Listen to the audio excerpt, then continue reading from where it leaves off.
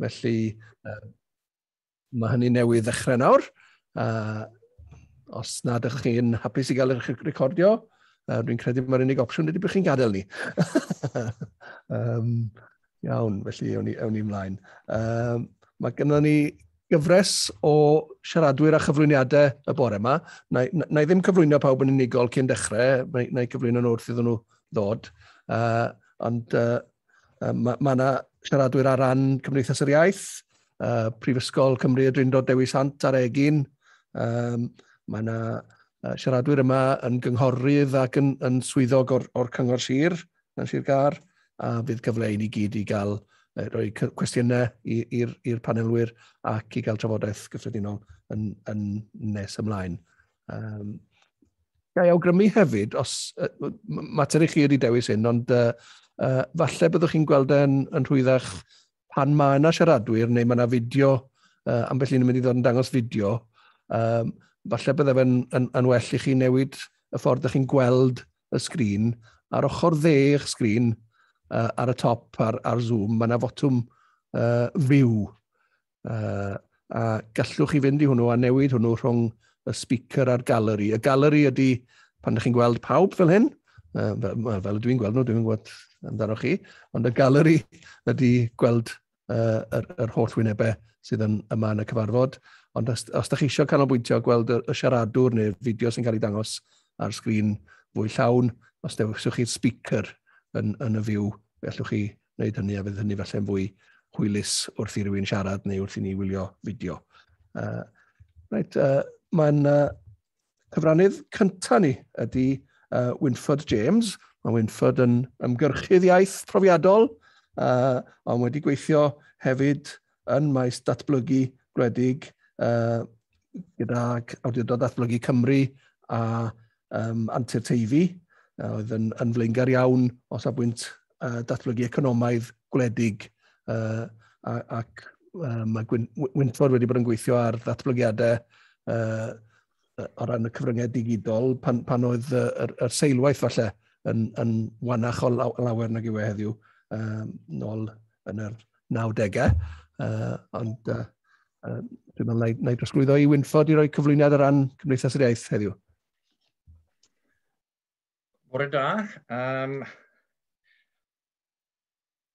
Fel o nodwyd, wedi bod yn gweithio yn y maes yma yn ddiwedd y 90au. Ond a dwi'n mynd i gychwyn gyda hynny, oherwydd fi'n credu bod yna rhai negesion gwersi falle i ddysgu o'r profiad yna. Ac mae'n wir dweud fod mwy o'n bywydau ni wedi symud ar-lein gan wneud gwydnwch a chapacity ein rhwydweithau digidol yn bwysicach fyth. Dyn ni wedi byw ar-lein yn aml yn ystod y 2 flynedd diwetha. Ond rwyf am gychwyn gan adrodd beth wnaeth ffarmwr o Ddyffryn Teifi i ddweud wrth gael gafel yn ei gyfrifiadur cyntaf. Rhai o chi wedi clywed fi'n sôn am hyn o'r blaen. Ar hyn wedodd mae yn atgoffa o'r dydd y prynes i y tractor cyntaf. A mae hynny yn dweud bryn dipyn am newid technoleg. A dweud nath hynny pan nath ymuno cwrs hyfforddi i ffermwyr yng Nghastell Newydd Emlyn. Roedd y cwrs o ganlyniad i agor canolfan delematig yno ar barc busnes Antur Teifi nôl yn 1986 gyda 3 aelod o staff. Ymateb bu o ddynion cyfleoedd datblygiad technoleg newydd i'r ardal oedd y ganolfan, a'r galw am hyfforddiant a gwybodaeth yn y technoleg. A fel o'n i'n dweud, rwyf am sôn am y ganolfan am fod yna rhywbeth i ddysgu o'r profiad. Roedd y ganolfan yn fwy na chanolfan hyfforddi cyfrifiadurol yn unig, gyda'r bwriad o estyn cyfleoedd i'r gymuned yn sgil newid oedd yn cymryd lle yn y maes technoleg. Partneriaeth oedd fenter rhwng Cyngor Sir Dyfed, mae rhai o chi'n cofio cyngor hynny, WDA, rhai chi'n cofio WDA falle, a BT a chwmni cyfrifiadurol Digidol. Y gred oedd y byddai'r dechnoleg newydd yn agor drysau newydd i gymunedau gwledig fel y gwnaeth dyfodiad y rheilffyrdd. Beth bod ati i abrofi gyda gweithio o bell cysylltwyd un o weithwyr y cyngor gyda brif swyddfa yng Nghaerfyrddin. Gefais unau gyswllt cyfrifiadur o'r swyddfa yng Nghartref Llandysul, a roedd hyn i gyd drwy law linell ISDN, a hwyrach bod rhai chi'n cofio'r defnydd oedd yn cael ei wneud y linellau ISDN yn y cyfnod. A roedd yna gyswllt fideo gynadleddau ac unedau bach mwy symudol. Roedd modd i'r aelod seneddol ymuno gyda ni mewn digwyddiad o San Steffan ac aelod Senedd Ewrop o Frwsel, a dyna ddigwyddodd ar un achlysur. Roedd hyn yn dangos yn glir beth oedd yn bosib gyda datblygiad y technoleg newydd ganiatáu i bobl i weithio yn ardaloedd gwledig gan atgyfnerthu ein cymunedau Cymraeg. Caniatawyd i ni abrofi gyda dulliau newydd o weithio. Sefydlwyd uned symudol mwyn hyfforddi yn y maes. Uned a enwyd yn Telecabana, a lansiwyd yn uned yn sioe amaethyddol Llanelwedd yn 1907. A oedd gan yr uned 8 gliniadur a graffydd a peiriant ffacs a ychwanegu offer newydd fel yr oedd y dechnoleg yn datblygu. A roedd yr uned ar gael ar draws Sir Gyfyrddin a Cheredigion, doedd y ffiniau ddim yn cyfri, i ddarparu cyrsiau digwyddiadau ac mwyn hyrwyddo dealltwriaeth o gyfleoedd y dechnoleg newydd. Ac mai canolbwyntio ar y fforddiant i ffermwyr oedd bwriad y Telecabana i gychwyn, yn fuan wedi ni darparwyd ar gyfer y gymuned gyfan gan gynorthwyo unigolion gan sefydlu cyfeiriadau e-bost a safleoedd ar y we. A gwnaed hyn oll mwyn sicrhau bod ardaloedd gwledig ddim yn cael ei gadael ar ôl. Ond gweitha'r modd cael ei gadael ar ôl fu'r hanes. A rwyf wedi amlinellu'r hanes yn gryno gan fod yn cynnig wersi allai fod y gymorth i'r egin ac i'r cyngor mwyn gweithredu ei amcanion a'i gweledigaeth yn y maes digidol. Fi'n trafod wythnos yma gyda 2 aelod cynta'r staff a fi'n gweithio yn y ganolfan ac yn rheoli'r Telecabana. Mae'r 2 bellach yn arbenigwyr yn y maes. Clive Davies, sydd yn arbenigwr trefi clyfar ac wedi benodi i arwen adran datblygu digidol newydd gan Antyteifi yn ddiweddar. Rhai o'ch yn cyfarwydd â Clive, gynghorydd yng Ngheredigion, wedi bod yn gynfair yn Aberteifi ac wedi gwneud gwaith aruthrol yn y maes yma yn tref Aberteifi. A Peter Williams oedd yn rhedeg y Telecabana sy'n bellach yn arwen y gwaith yma gyda Llywodraeth Cymru. O'n i'n awyddus iawn i ddeall pam nad yw'r dechnoleg yma wedi cyflawni cymaint ac yr oeddwn wedi gobeithio, neu i ddefnyddio'r gymhariaeth rheilffyrdd, pam nad yw wedi cael ei drefneiddio eto.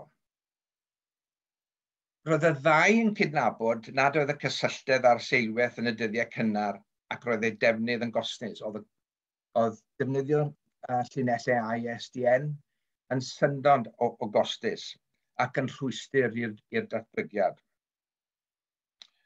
A nid yw hynny'n wir heddi, ond mae'r angen yno'n barhau ar gyfer buddsoddiad pellach. Ac wrth gwrs dyna beth yw bwriad cynllun Deunesig Abertawe, adeiladu sylfaen digidol Sir Gyfyrddin. Ond roedd y 2 yn adleisio'r farn fod angen mwy na hynny os ydy am i weld cymunedau Cymraeg ar draws y sir yn cael y bydd o'r gwariant a'r gysylltedd ac o glwstwr digidol yr egin. Mae peth o'r ateb yn cael ei amlinellu mewn adroddiad y gyhoeddwyd yn Medi 2020 gan BT, ardaloedd gwledig clyfar.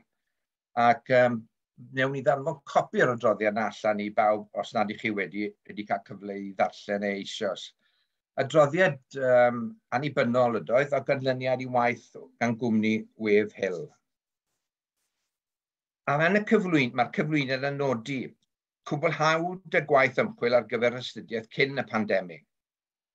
Mae Covid wedi effeithio'n sylweddol ar unigolion, busnesau a chymunedau ym mhob rhan o Gymru ac yn parhau i wneud hynny. Mae mwy o'n bywydau wedi symud ar-lein ac mae hunanysu a chadw pellter cymdeithasol mewn ymateb i'r pandemig wedi arwain at fwy o ddibynneth nac erioed ar dechnoleg digidol gyda phwyslais ar dechnoleg y cwmwl cyfathrebu digidol llwyfannau cydweithio ar-lein, i ni wedi byw ar-lein.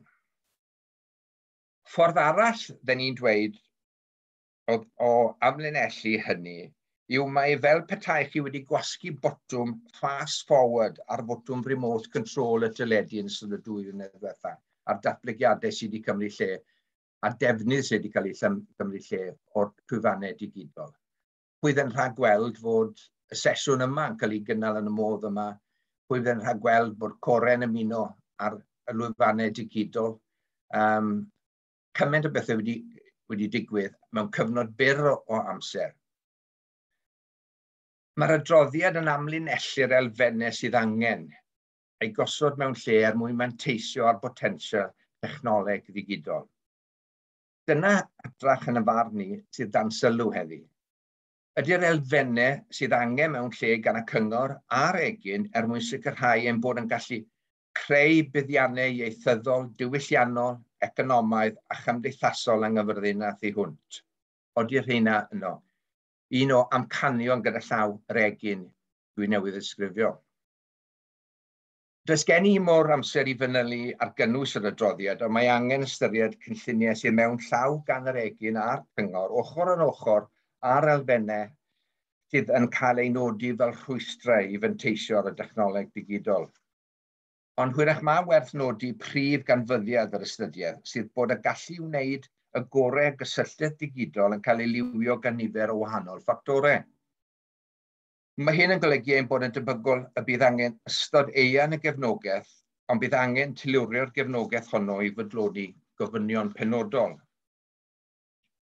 Fodd bynnag, mae'n debyg mai amser yw'r cyfuniad pennaf sy'n sylfaen i bob un arall. Mae'n bosib goresgu'n rhan fwyaf o'r rwystrau, os oes digon o amser yn cael ei neilltuo, yr amser sydd wedi angen i ymgyfarwyddo gyda thechnoleg newydd.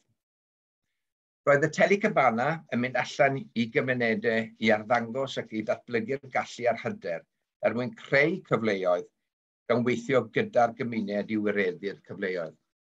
Ond nid oes angen dyfeisio'r modd i wneud hyn eto er mwyn goresgu'n yr anawsterau, gan creu cyfle gwirioneddol i wireddu amcanion yr egin a strategaeth digidol y cyngor sir, er bydd y Gymraeg. Diolch. Diolch yn fawr, Wynford, am y cyfraniad yna i ddechrau pethau y bore yma. Mae rhai o'n ni, dwi yma a mae'r cyfarfod yn cael ei gynnal heddiw ar seilwaith yr egin. Felly mae Wynford wedi cyfeirio at yr egin sydd yn un o'r datblygiadau, un o'r prif datblygiadau o ran y seilwaith ddigidol yn Sir Gar ac yn un o'r prosiectau mawr sydd wedi cael i ddatblygu o dan ymbarel datblygiad ardal bai Abertawe. Mae gennym ni 2 siaradwr nesaf sydd yn gysylltiedig ar egin. I ddechrau mae gennym ni y gyfraniad ar fideo gan Gwilym Dyfri Jones, sef Provost, ni'n gael y teitl yn gywir, Provost Campws Cyfyrddin a Llambed Pod Steffan, Prifysgol Cymru, y Drindod Dewi Sant, sydd yn cartrefu'r egin wrth gwrs, a wedyn nawn ni'n syth ymlaen o hynny wedyn at Carys Ifan, sef cyfarwyddwr canolfan S4C yr egin a Phrifysgol Cymru, y Drindod Dewi Sant. Carys, gatho ni glywed mwy wedyn ynglyn â'r egin a sut mae y ganolfan yn datblygu fel hwb digidol a chreadigol yma yn Sir Gar. Ond awn ni draw i ddechrau at y fideo sydd wedi dod i law gan Gwilym Dyfri Jones. Wel, bore da i chi gyd. Ar ran Prifysgol Cymru, y Drindod Dewi Sant, ga i'ch croesawu chi'n wresog iawn i ganolfan S4C yr egin ar gyfer y drafodaeth bwysig hon ar gyfraniad y cyfryngau digidol un cymunedau gwledig Cymraeg. Ga i ymddiheuro yn syth nad oes modd i mi fod gyda chi yn y digwyddiad, a hynny oherwydd amgylchiadau teuluol. Dwi'n ymddihero'n fawr iawn am hynny. Wrth eich croesawu chi yn rhithiol i'r egin, hoffwn i ddiolch i Gymdeithas yr Iaith am drefnu'r digwyddiad hwn, sy'n canolbwyntio ar destun allweddol bwysig yng nghyd-destun cynllunio ieithyddol yn y dyfodol.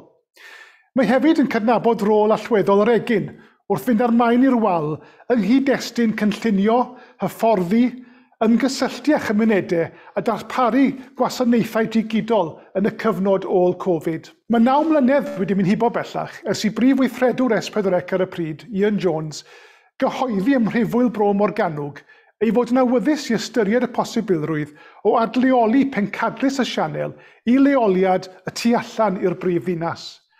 Fe gofiwch mai pendraw'r broses a ddilynodd hynny oedd sefydlu canolfan S4C ar gampws y Drindod Dewi Sant yng Nghaerfyrddin, a hynny fel pair creadigol ar gyfer ymarferwyr ac entrepreneuriaid o ddisgyblaethau amrywiol. Ymhlith nodau cychwynnol yr egin, yr oedd sefydlu cartref i gymuned greadigol a diwylliannol, gyda pencadlys S4C yn galon iddi. Yn ail sbardino buddsoddiad a thwf economaidd pellach yn yr ardal, yn drydydd creu cymuned ddiwylliannol gyffroes mwyn ysbrydoli ac egnio mudiadau cymdeithasol a chymunedau amrywiol ar draws yr rhanbarth. Ac yn bedwerydd, codi statws y Gymraeg a'i diwylliant yng Nghaerfyrddin a'r ardal gyfagos, mewn modd cyhoeddus, cyfoes a chyffroes. O dan arweiniad Carys Ifan a chyda chefnogaeth nifer sylweddol o'r tenantiaid, eithbwyd ati yn fwriadol felly i weithredu gweledigaeth uchelgeisiol yr egin. Ac o fewn 2 flynedd o'i hagor, datblygwyd canolfan greadigol fyrlymus a lwyddodd o'r cychwyn cyntaf i ymgysylltu yn effeithiol iawn a chymunedau a grwpiau amrywiol ar draws Sir Gar a Thu Hwnt. Yn ogystal â denu cynulleidfaoedd i'r egin, eithbwyd ar egin i'r cymunedau Cymraeg ar draws y sir, a hynny trwy gyfrwng nifer o brosiectau y bydd Carys, mae'n siŵr, yn cyfeirio atyn nhw maes o law. Ac yna, wrth gwrs, fe darodd y coronavirus gan effeithio'n ddirfawr ar bob un ohono ni. Mewn cwta 19 mis, fe newidodd ein byd mewn modd nad oedd yr un ohono ni wedi rhagweld. A chyda hynny, wrth gwrs, bydd rhaid ni gyd wynebu pob math o heriau a nisgwyl. Y gamp fi addasu a dysgu o'r newydd fel bod modd ymgysylltu a darparu gwasanaethau mewn dulliau amgen. A chyda hynny, wrth gwrs, gwelwyd cyfleuon o'r newydd i gryfhau partneriaethau a grymuso a chyfoethogi gwasanaethau mewn perthynas y chymunedau a mentrau gwahanol, nid yn unig yn lleol, ond hefyd yn rhanbarthol ac yn genedlaethol.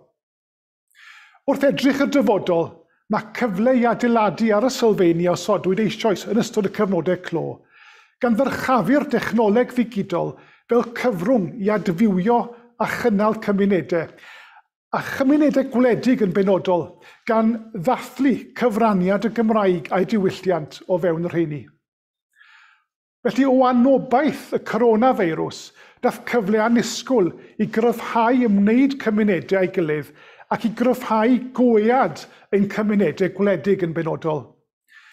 Gyda'n gilydd, trwy weithio mewn partneriaeth a chyda gweledigaeth feiddgar ein harwennu, gallwn fanteisio ar yr hyn addysgol yn ddiweddar wrth gynllunio'r dyfodol, a hynny lles yr hyn sy'n bwysig i ni gyd yma heddi. Bydd angen bod yn fentrus, yn weithredol a chynhwysol. Bydd angen strwythur ac is-adeiledd i hwyluso datblygiadau. Bydd angen ysbryd a pharodrwydd i fentro a pheirianwaith cyfathrebu effeithiol mwyn cyflyru'r boblogaeth leol felly i weld gwerth ein bwriadau ni. By'r gwaith o sefydlu canolfan S4C yr egin yn brosiect a welodd gydweithio rhagorol iawn yn lleol yma yn Sir Gar. Awgrymaf yn garedig felly bod yr hyn y byddwch yn ei drafod heddiw eto fyth yn gofyn am gydweithio pellach yn lleol ac yn rhanbarthol. Un peth sy'n sicr, bydd canolfan S4C yr egin a'r Drindod Dewi Sant yn barod iawn i chwarae rôl flaenllaw mewn unrhyw gynlluniau a fydd yn deillio o'ch trafodaethau bore yma. Felly gyda hynny o eiriau, ga i ddymuno'r gorau i chi ar gyfer gweddill y fforwm.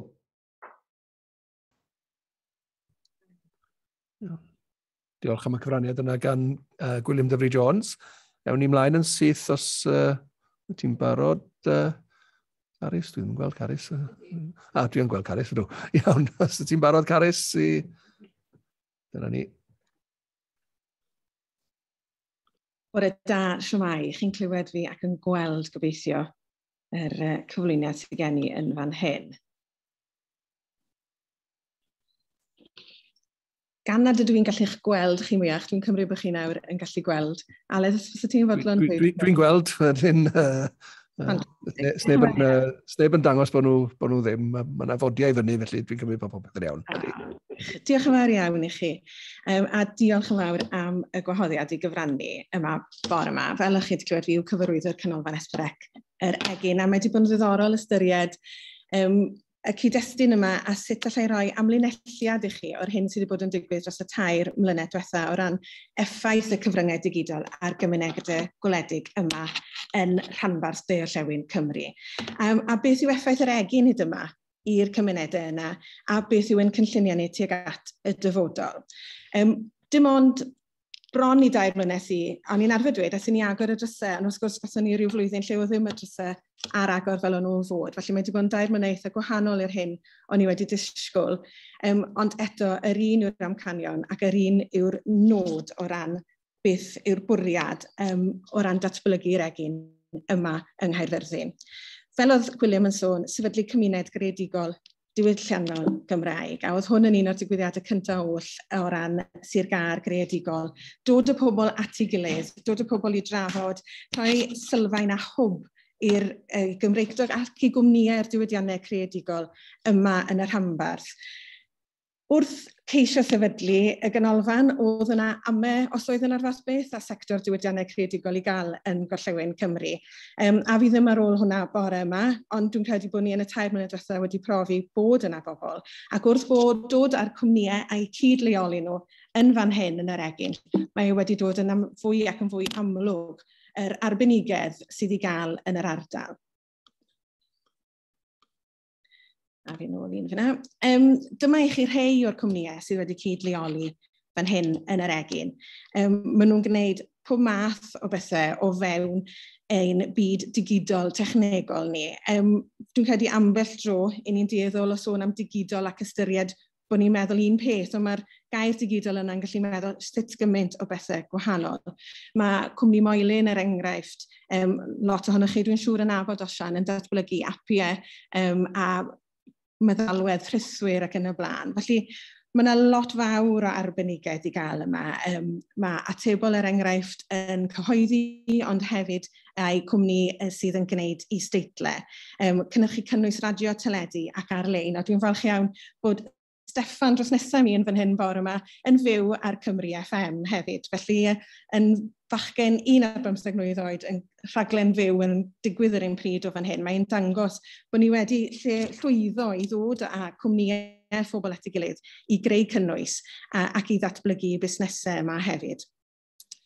Felly wrth adleoli i Sir Gaerfyrddin, oedd 55 o swyddi i fod i ddod yma i Sir Gar a ran S4C.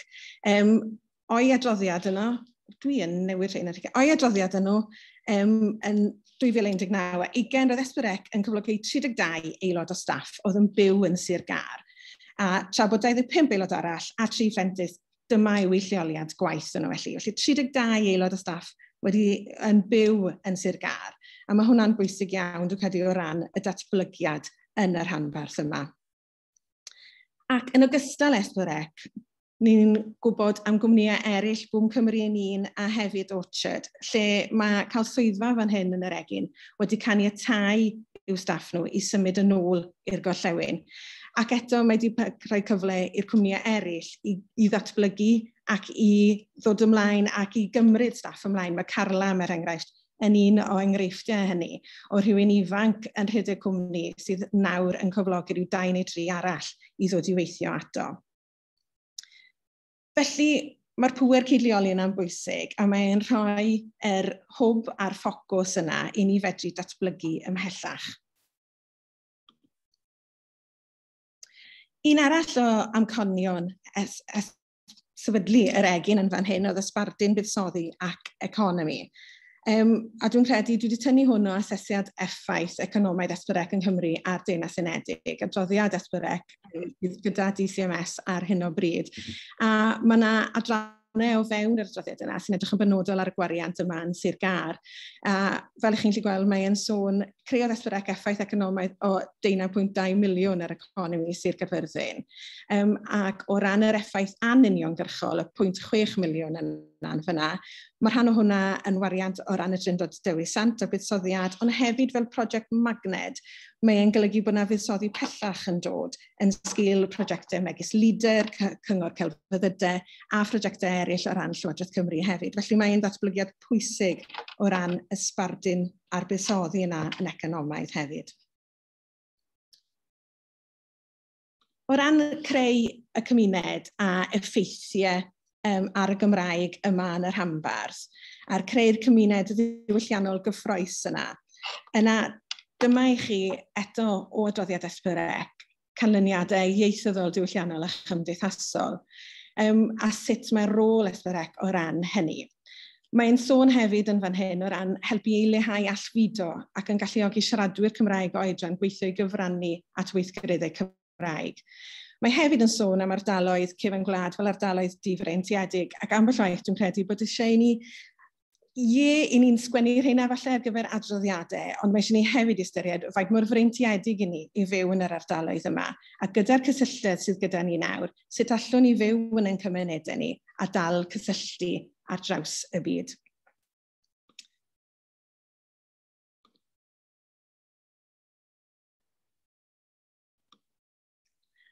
O ran yr egin ac i greu cymuned ddiwylliannol gyffroes, yn y flwyddyn cyntaf o agor y drysau, daeth 10,000 o bobl mewn trwy'r drws, ac o'n nhw'n bobl o wahanol gefndir. Pob math o mudiadau cymdeithasau yn dod trwy'r drws i weld beth oedd gyda ni. A hefyd oedd yn dod yn rhywle clir iawn lle y Cymraeg oedd yn gyntaf wrth i chi ddod mewn trwy'r drws hefyd. A hynna hefyd yn dod â dysgwyr ar di-Gymraeg i fod yn fwy ymwybodol o'r hyn sydd yn digwydd o fewn ein cyfryngau ni. A hefyd yr arbenigedd sydd gyda cwmni a'r bobl sydd yn byw yn ymysg ni. Cynhaliwyd pob math o ddigwyddiadau gwahanol, daeth Merched o Wawr trwy drws ffermwyr ifanc, cynhaliwyd cyfarfodydd a chynhaliwyd digwyddiadau megis hac Iaith hefyd. Ond wrth gwrs, i ni wedi symud yn awr i ddarparu mwy o bethau ar-lein a hefyd yn fan hyn. A'r gair hynna sy'n cael ei ddefnyddio'n ddiben draw ar hyn o bryd, sef hybrid.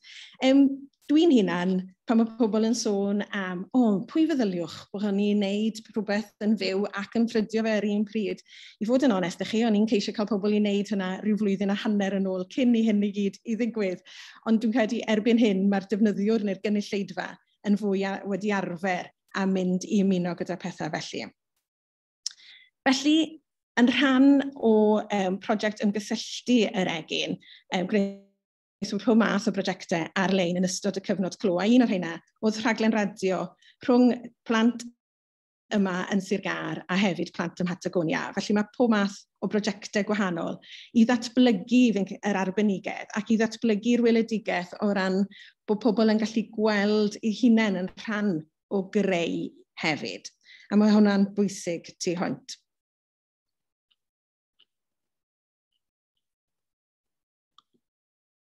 Mae'r sleid. Dyna ni, cerddi cymunedol.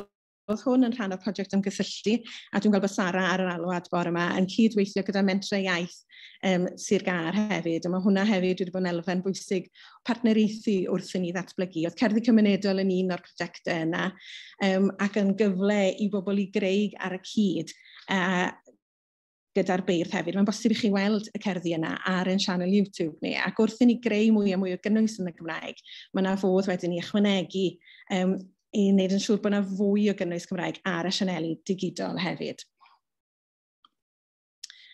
Prosiect Egni, mae hwn yn un o'r prosiectau gath ei ariannu gan Coleg Cymraeg Cenedlaethol.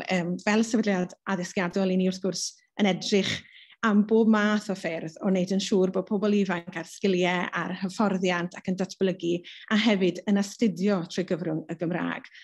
Ariannwyd y prosiect yma gan Coleg Cymraeg Cenedlaethol, ond nhw'n edrych ar y prosiect yma fel rhywbeth ehangu mynediad. Ehangu mynediad iddyn nhw sicrhau bod y bobl ifanc, plant a phobl ifanc, yn gweld bod modd iddyn nhw fynd i astudio trwy gyfrwng y Gymraeg wrth iddyn nhw fynd trwy ein systemau addysg. Oedd y prosiect yma i fod yn prosiect wyneb i wyneb pan gath ei lunio gyntaf. Ond wrth gwrs, mi aeth drwy cael ei ailunio, a wedyn ni trydydd lunio, a dwi'n falch iawn i ddweud bod e wedi cael i greu, wedi wneud yn yr haf. A fel ych chi'n gallu gweld, oedd dros 1,000 o blant a phobl ifanc wedi cymryd rhan yn hwn. Beth oedd wedi digwydd o ran sut i glusnodi'r ysgolion yn ar Coleg Cymraeg ei hun na thewis pa ysgolion lle oedd angen hwb ar y plant i wneud fwy o weithgareddau trwy gyfrwng y Gymraeg, iddyn nhw cael fwy o hyder i wneud ag addysg trwy gyfrwng y Gymraeg.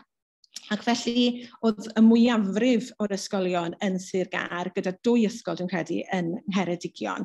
Ond fel ych chi'n gallu gweld yr llun yma, gyda Osian Moelyn ar y top yn cuddio tu ôl yr iPad, oedd modd creu a gwneud yr gweithdai yma ar-lein trwy Teams, ein i gyd wedi dod yn ymwybodol o hynny erbyn hyn. Ond oedd yna rhywbeth pwysig o ran yr prosiect yma, o ran y cwricwlwm i Gymru, ac wrth i pethau newid, a'r sgiliau yna sydd angen ar blant a phobl ifanc wrth iddyn nhw i ddatblygu yn y byd digidol yma, i wneud yn siŵr nad ydyn nhw, fel oedd Winfred yn sôn, y tu ôl, bod y sgiliau yma sydd gyda ni'n fan hyn yn ar flaen y gad, a bod nhw'n deall sut i ddefnyddio'r meddalwedd, a nid yn unig yn ei ddefnyddio fe, ond yn gwybod sut i greu pethau arno hefyd, a mae hwnna'n hynod bwysig.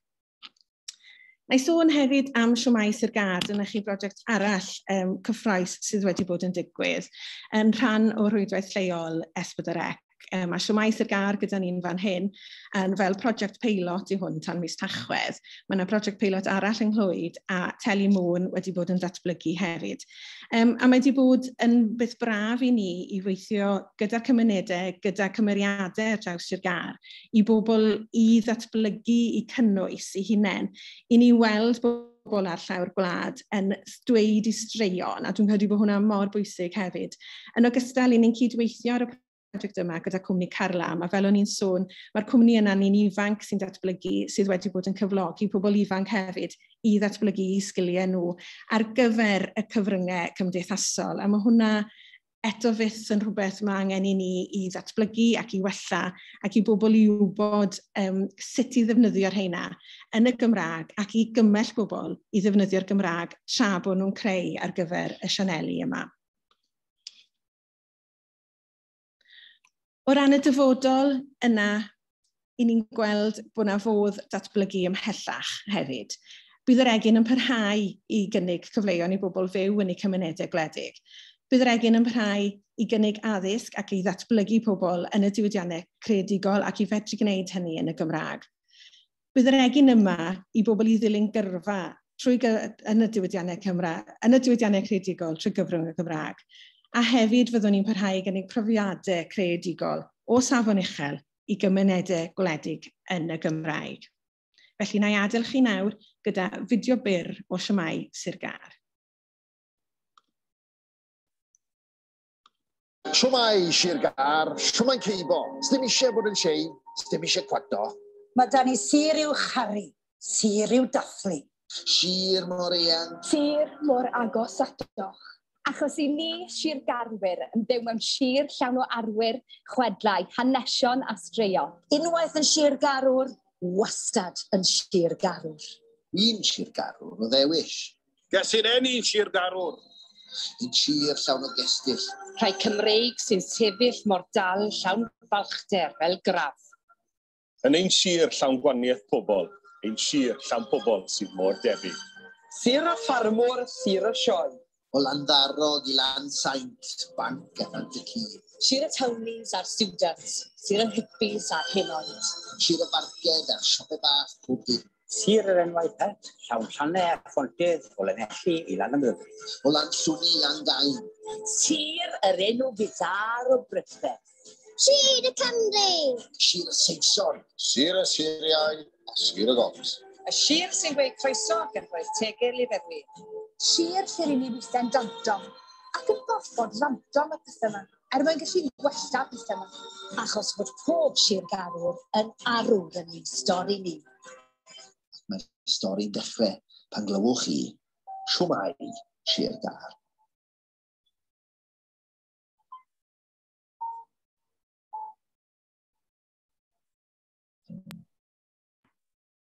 Felly ni aros efo text nesaf ddim, e? Ie, yn aros mae text yw beth sy'n Yn gwybod os dwi'n edrych mlaen iddo fe ni beidio.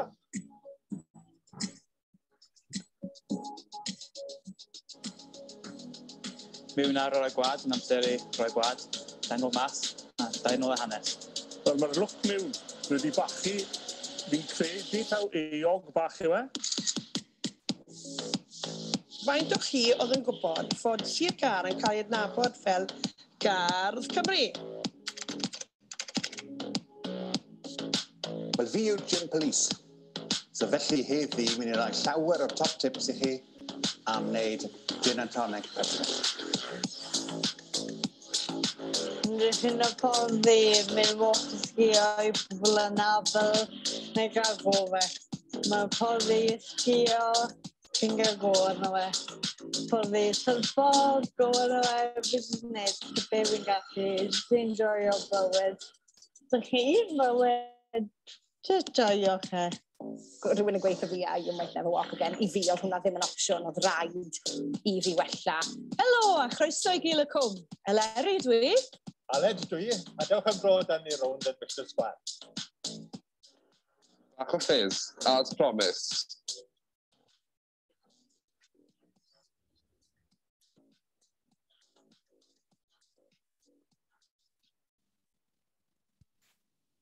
Diolch yn fawr, Carys.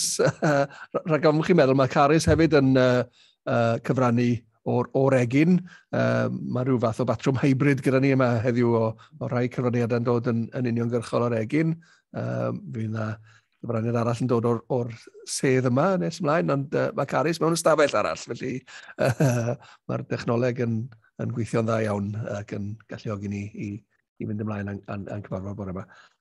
Mae cyfrannydd nesaf ni ydy yr athro Elin Haf Griffith Jones, danwch o funud, sef athro amlieithrwydd a diwydiannau creadigol a chyfarwyddwr canolfan uwchraddau Cymreig a Cheltaidd Prifysgol Cymru, sy'n arbenigwr ar ieithoedd lleiafrifol neu lleiafrifiedig, ymwneud polisi a chynllunio iaith.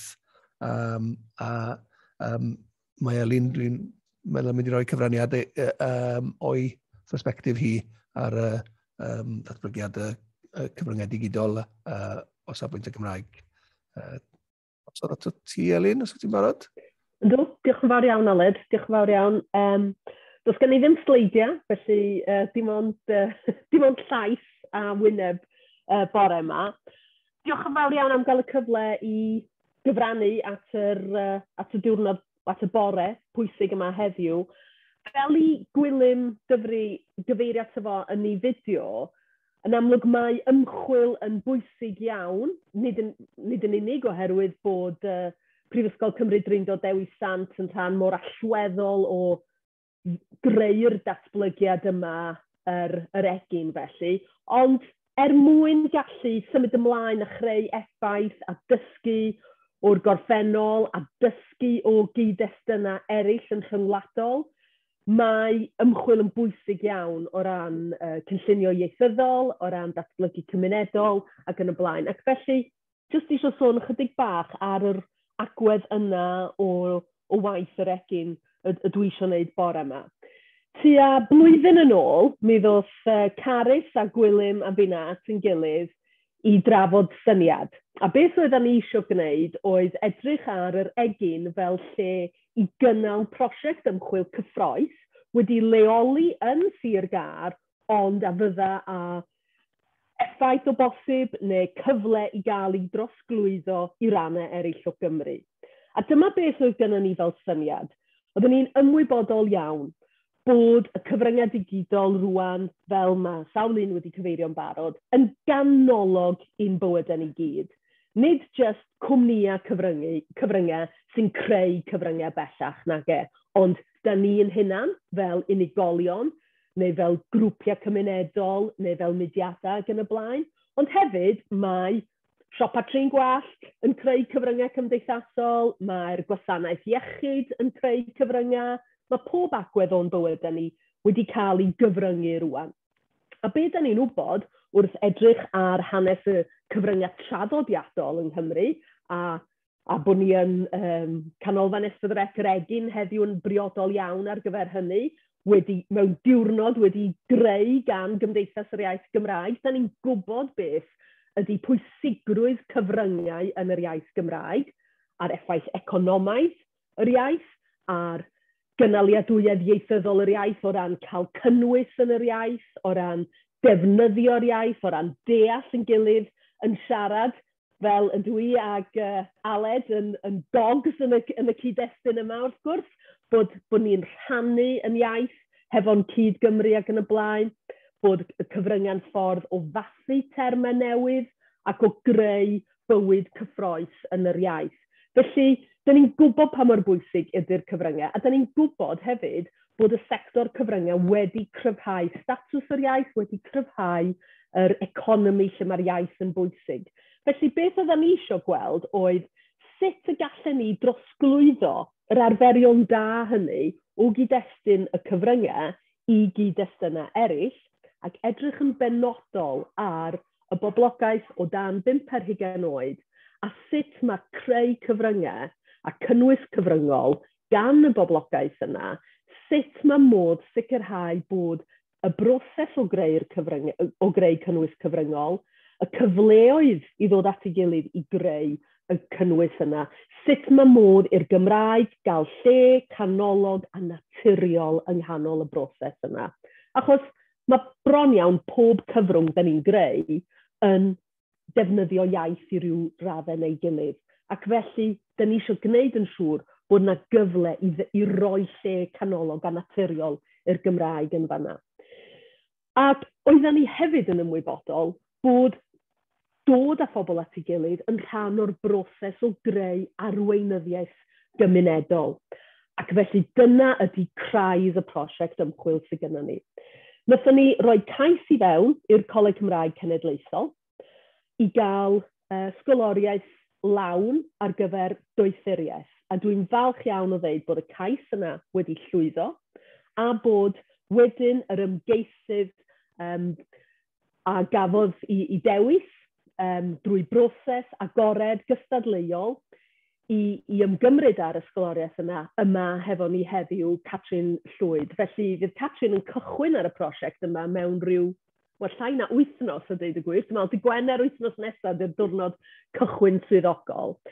Felly, be da ni eisiau trio wneud ydy gweithio hefo'r gymuned, gweithio drwy'r egin i weld beth ydy'r ffactorau sydd yn arwain at fod y Gymraeg yn naturiol ac yn cael lle canolog wrth i gymunedau greu cynnwys cyfryngol creadigol. Ac felly mae'r holl bartneriaethau, yr holl waith mae Carys a'r tîm wedi wneud yn yr egin eisoes, mae hwnna'n gosod y cyd-destun yn glir ac yn dda i Catrin fedru bwrw ymlaen.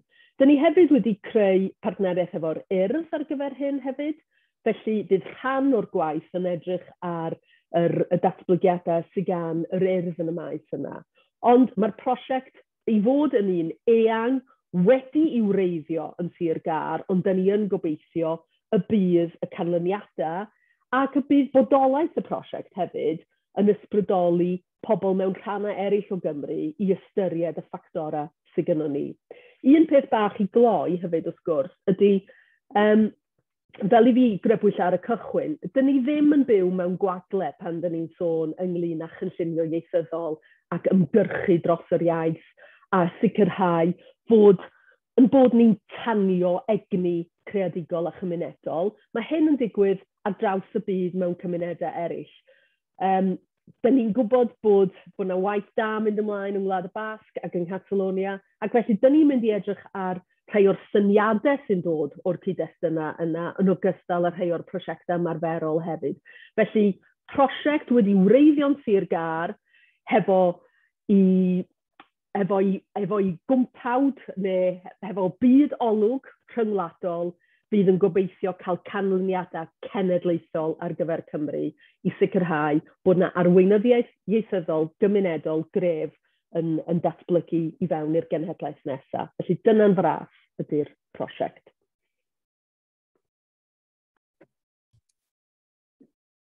Diolch yn fawr, Elin. Da ni'n symud ymlaen at y cyngor sir neu glwstwr o gyngorau sir felly achos y siaradwr cyntaf. Nesaf mae ganddo ni swyddog a chynghorydd mynd i roi gair i ni nesaf gan ddechrau gyda Gareth Jones. Mae Gareth yn rheolwr rhaglen ddigidol bargen ddinesig Bai Abertawe, fel y gwelwch chi ar y sgrin erbyn hyn. Diolch, Gareth. Cyn cael ei benodi'r swydd honno, bu Gareth yn rheolwr trawsnewid digidol a rheolwr gwasanaethau technoleg gwybodaeth busnes gyda Chyngor Sir Gaerfyrddin. Mae Cyngor Sir Gar ar fin cyhoeddi i strategaeth trawsnewid digidol. Dwi'n meddwl falle bod Gareth yn mynd i gyfeirio at rhai o'r bethau sydd wedi cynnwys yn y strategaeth honno. Gwyn ni glywed at sut mae'r strategaeth honno mynd i gyfrannu at sicrhau bod y Gymraeg yn ganolog i ddatblygiadau o ran trawsnewid digidol. Felly, Gareth, drosodd at ti. Diolch yn fawr, bore da pawb. Nes i weld chi gyd. Diolch am y gwahoddiad. Croesawu'r cyfle i cwarter wrth y plant yn cyflori a bore disod. Diolch am hwnna.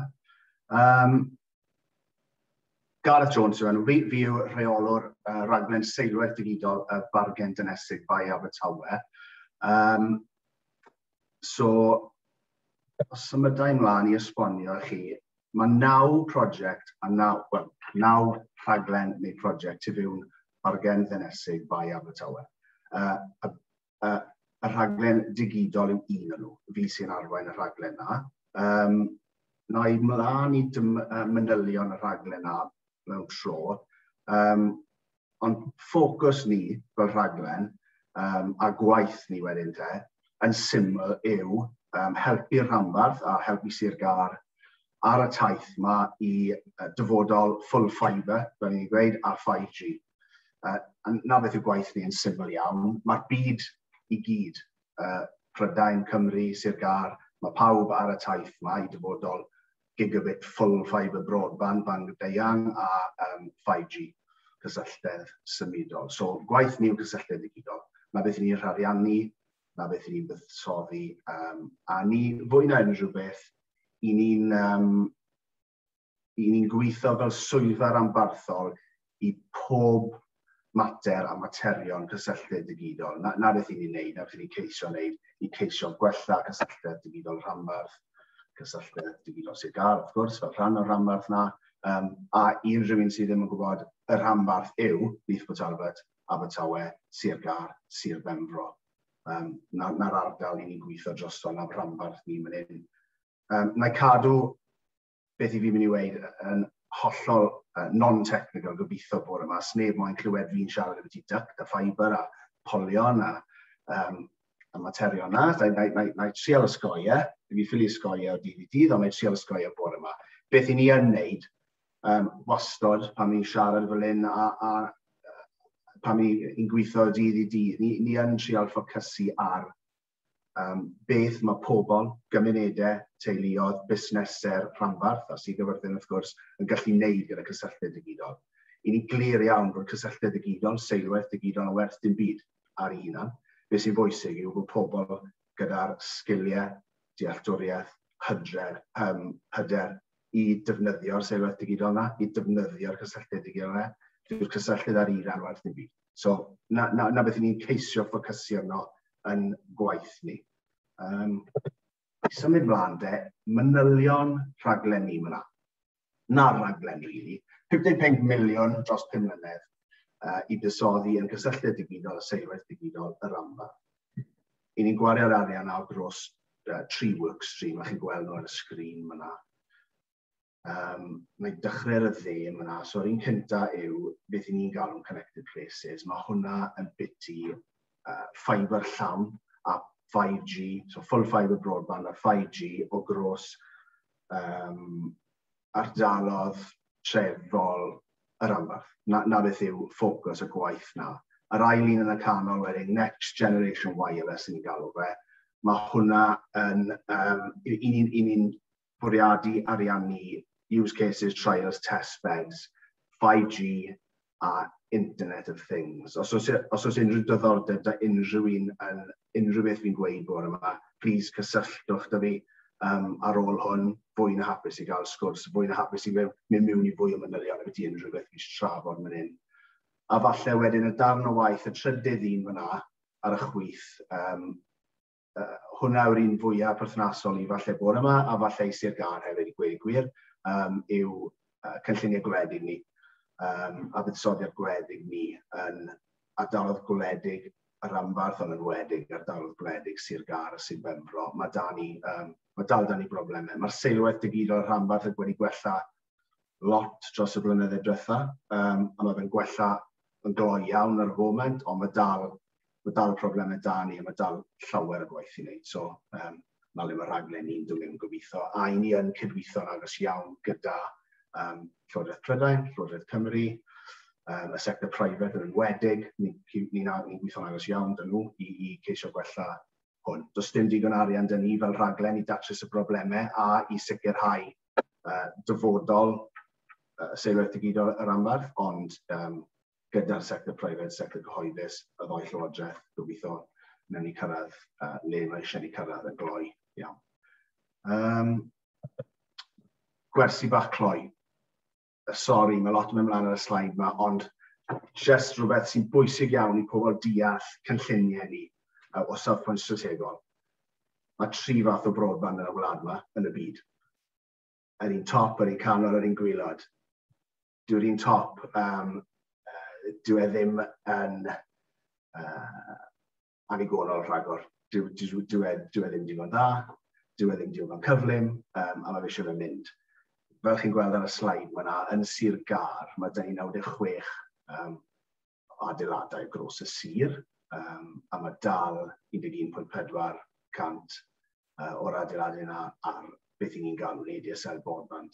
Mae hwnna'n broblem i ni, a mae rhaid i ni cael y pobl ar y top yna, lawr i'r technoleg ar y gwylod, rhaid dod mlaen i hwnna, yn weddol cloi. Na beth yw ffocws gwaith gwledig ni, y workstream na nes i siarad, a'r gwaith ni yn Sir Gar a Sir Benfro. Mae problemau bach o gros rhai ardaloedd Abertawe, Iaith Abertawe, ond dim yn agos i y faint o broblem sydd gan i Sir Gar a Sir Benfro. So, y fath o broblem cynta sydd gan i wedi sel broadband, no good for anybody. Yr un canol wedyn, superfast broadband. Ni'n siŵr chi gyd wedi clywed y ffres na. Mae pawb yn taflu gigabit broadband, full fibre, superfast broadband gwmpas. Sa'n dod o gros pobl yn aml sy'n deall beth yw y gwaniaeth rhwng nhw. So na beth mae'r slaid mae'n eisiau gwneud, just helpu chi deall. So mae'r top, angofiwch mae fe wedi mynd, no good. Yr un canol, maen nhw'n rhedeg fibre o'r exchange i'r cabinet, a wedyn mae dal copper o'r cabinet i'r tŷ neu'r premises. Eto, mae hwnna'n oce, beth sy'n eisiau nhw'n ni heddi, ond mae hwnna yn gloi iawn yn heneiddio, byddai'n ei wedi, a eto, cynllun strategol yw symud y pobl sy'n ar superfast broadband lawr i gigabit broadband. So mae popeth yn symud yn y cyfeiriad gwylod, y technoleg gwylod na, y seilwaith gwylod na gigabit broadband. Na le ni moyn pawb. Ni moyn pawb sy'n ar ADSL, a pawb sy'n ar superfast ar y gwylod, y gigabit broadband. Hwna sy'n mynd i sicrhau y cyflymder y seilwaith yn Sir Gar. Dim am y tair 4-5 blynedd nesaf, ond am y 30 blynedd nesaf, 40 blynedd nesaf. Os i ni'n dychmygu nôl yn y 30au, 40au, 50au, fath y gwlad mae adeiladu copper networks, a mae rhain wedi para, mae'n dal yn fynd, just. Mae rhaid i'r copper na fynd, ni'n adeiladu fibre networks nawr. Bydden ni'n cymharu yr adeiladu o fibre networks nawr yn y gwlad yma, bydden ni'n cymharu fe gyda Bydden ni ddim yn cymharu fe gyda adeiladu copper networks, mae fe'n fwy bwysig yna. Bydden ni'n cymharu fe gyda adeiladu hewlydd yn y 40au a'r 50au. A i fod yn onest, yn personol, bydden ni'n gweud bod adeiladu'r fibre networks yn fwy pwysig eto na beth oedd y hewlydd. Mae fe'n mynd i para 30 blynedd o leia, mae fe'n hollol bwysig i gymunedau ni, i teuluoedd ni, busnesau ni a'r economi, fi'n siŵr bod chi'n cytuno. Hwn yw'r sefyllfa ar y foment. So angofiwch yr ADSL yna, angofiwch yr 11% o premises sydd da ni yn Sir Gar. Mae hwnna'n broblem, ni ffili roi lan hwnna. Ond hwn yw'r sefyllfa gyda superfast a gigabit yn Cymru. i cymaru gyda gwledydd arall Prydain, a hefyd y grws yr ambarth. So, na leini, na'r challenge, a fi byddech chi wedi weld o'r sleid diwetha fi credu wedes i, mae 96,000 o premises yn Sir Gar, jyst i chi deall, so mae hwnna'n helpu chi sylwi faint o gwaith sydd da ni'n wneud. So gobeithio bod hwnna diddordeb. Os oes unrhyw un moyn y slides ar ôl hwn, neu moyn dal y lan, please cysylltwch. Nes i roi bach o feddwl i y reswm o'n i ma bore yma, wrth gwrs, o iaith Cymraeg, tynged iaith a cysylltiad digidol, seilwaith digidol, a i fod yn onest, fi'n siŵr rhwng gyd o'n i'n gallu ni ysgrifennu list enfawr o pethau a fel mae cysylltiad digidol a seilwaith digidol yn helpu'r iaith Cymraeg. I ni'n byw yn y iaith Cymraeg gyd o'n ni'n byw gyda'r iaith pob dydd, felly os i ni moyn cadw byw yn y byd digidol, wrth gwrs, mae'r cysylltiad digidol, mae rhaid chi cael e. Does dim opsiwn, mae'n hollol bwysig. Fi wedi rhoi rai nodiadau lawr fyna. I fi, fi'n credu yn personol, yn rhai bach o meddwl i fe. Mae cwbl o bethau'n sefyll mas, fi'n credu y cyfleoedd yma'r we a cysylltiad digidol yn rhoi busnesau Cymru, falle. Yn enwedig yn y maes falle ddwyieithog, systemau ddwyieithog, technoleg ddwyieithog, mae'r rhan fwyaf o'r byd o leia ddwyieithog yn dyn nhw. Felly, os i ni chi datblygu neu gwerthu systemau, product services, gwasanaethau sy'n gallu helpu gyda bilingualism, gred, mae hwnna'n cyfle. Fi'n credu hefyd i fi, falle siaradwyr Cymraeg yn dod nôl i Sir Gar, yn wedi ar ôl Covid. Fi wedi gweld fi'n siŵr bod ni gyd yn nabod pobl sydd wedi dod nôl, sydd wedi symud bant i Llundain, i Bristol, neu Lerpwl. Maen nhw wedi dechrau dod nôl dros Covid, mae hwnna'n cyfle enfawr. Mae'r cysylltiad a seilwaith digidol yn mae rhaid nhw cael e, dwi'n ddim yn opsiwn. Allai gweud nawr fel rhywun sy'n briod gyda teulu ifanc, bydden ni byth yn ystyried prynu tŷ heb seilwaith digidol, cysylltiad digidol gryf, cyflym. Fi'n siŵr bod lot o bobl, ond fel bod y seilwaith yn gwella, cysylltiad yn gwella, mae hwnna'n agor lan cyfle i pobl dod nôl. Ond i dal, falle dal ennill arian nhw yn Llundain, ond gwario fe'n Sir Gar, falle. A hefyd mae fe'n agor lan farced digidol i cwmnioedd, busnesau lleol, teuluoedd lleol, pobl lleol. Sori, mae lot yn ymlaen ar y sleid yma, ond jyst un peth o'n i moyn benni off gyda oedd jyst i falle mynd dros o gwaith Sir Gar yn y maes yma, yn y maes seilwaith digidol a cysylltiad digidol. So, fi'n gweithio gros yr ambarth fel i chi'n deall. Fi'n gwario amser gyda'r 4 sir, a fi hefyd yn cydweithio gyda Llywodraeth Cymru, Llywodraeth Prydain a siroedd arall Cymru. Allai gweithio chi'n glir iawn ac yn hyderus iawn mae Sir Gar o blaen rhan fwyaf o'r siroedd arall yn Cymru yn y maes yma, ar y materion yma, yn un a beth nhw'n wneud, a beth nhw'n bwriadu i wneud. So, mae dan nhw tîm yn barod. Mae Ceri Jenkins ar y galwad dyn ni bore yma. Ceri yw swyddog cysylltiad digidol Sir Gar. Mae Ceri wedi bod gyda Sir Gar am y blwyddyn a hanner diwetha. Mae hefyd swyddogion Regen Economic Development Sir Gar hefyd yn gweithio yn y maes yma, hefyd yn cymorth Ceri a fi ar y materion yma. Mae dan nhw tîm o uwch swyddogion tu fewn y sir sy'n help enfawr i fi. Mae'r uwch swyddogion yn deall blaenoriaeth y mater yma i arweinydd Sir Gar, i prif weinidog Sir Gar, a i uwch swyddogion Sir Gar. Maen nhw gyd yn deall pan mor pwysig mae hwn, a pan mae'r sector cyhoeddus a'r sector private yn buddsoddi seilwaith digidol yn Sir Gar, mae'r pobl yna i helpu ni. Mae hwnna'n hollol o bwysig. A mae fe'n ei gwneud enfawr ynglyn â fel mae'r telecoms industry yn gweld Sir Gar a cydweithio â Sir Gar. Mae digidol, sylwaith digidol, sgiliau digidol yn rhan enfawr o cynllun economaidd Sir Gar. Mae Sir Gar i bod yn llwyddiannus iawn yn y blwyddyn, wel, yn y 2 blynedd diwethaf bydden ni'n gweud ynglyn â sicrhau buddsoddiad marstachol sylweddol. So mae Openreach yn gwario lot o arian yn Sir Gar yn y foment, lot fwy na beth maen nhw yn y 3 sir arall yn rhanbarth ni. Mae lot o hwnna'n dod lawr i'r ffaith bod cyngor Sir Gar wedi gwneud lot o gwaith creu y perthynas gyda nhw ac yn creu creu y sefyllfa le mae fe'n rwydd i pobl fel Openreach adeiladu fibre networks a'r mobile operators. Mae 3.4 miliwn o arian yn cael ei buddsoddi yn Sir Gar ar y foment reit nawr gan Llywodraeth Cymru yn cydweithio da Openreach yn cysylltu 3,185 o adeiladau gweitha Sir Gar yn ynglyn â cysylltu digidol, adeiladau gwledig maen nhw'n tueddu bod. Dim wastad, ond maen nhw'n tueddu bod yn ardaloedd gwledig, so mae'n gret. Mae hwnna'n helpu datrys y problem 11% nes i siarad i gynnau, so hwnna'n gret. A mae'n bwysig i cofio, os i chi yn y 3,185 na, chi'n mynd o ADSL lawr i'r ffiber cyfle yma sy'n gael, so hwnna'n gret. Mae 4 mast newydd yn mynd lan, so mast symudol. Mae 4 yn cael ei adeiladu yn ardaloedd gwledig Sir Gar ar y foment. Mae'r planning yn gweithio da'r cwmnïau y mobile companies ar y foment i penderfynu yn gwmws le maen nhw'n mynd, ond eto mae rhain yn ardaloedd gwledig sydd gyda cysylltedd symudol. Mae problemau cysylltedd digidol dan nhw ar y foment. Mae Sir Gar ac Ceri wedi bod yn gweithio ar prosiectau gymunedol gyda'r Gigabit Voucher Scheme. Os oes unrhyw un ar y cyfarfod yma bore yma yn byw yn gymuned sy'n goddau gyda bandeian wael neu araf neu cael unrhyw problem, os oes unrhyw diddordeb ydych chi gwella cysylltiad digidol, please, dewch i siarad â fi neu Ceri.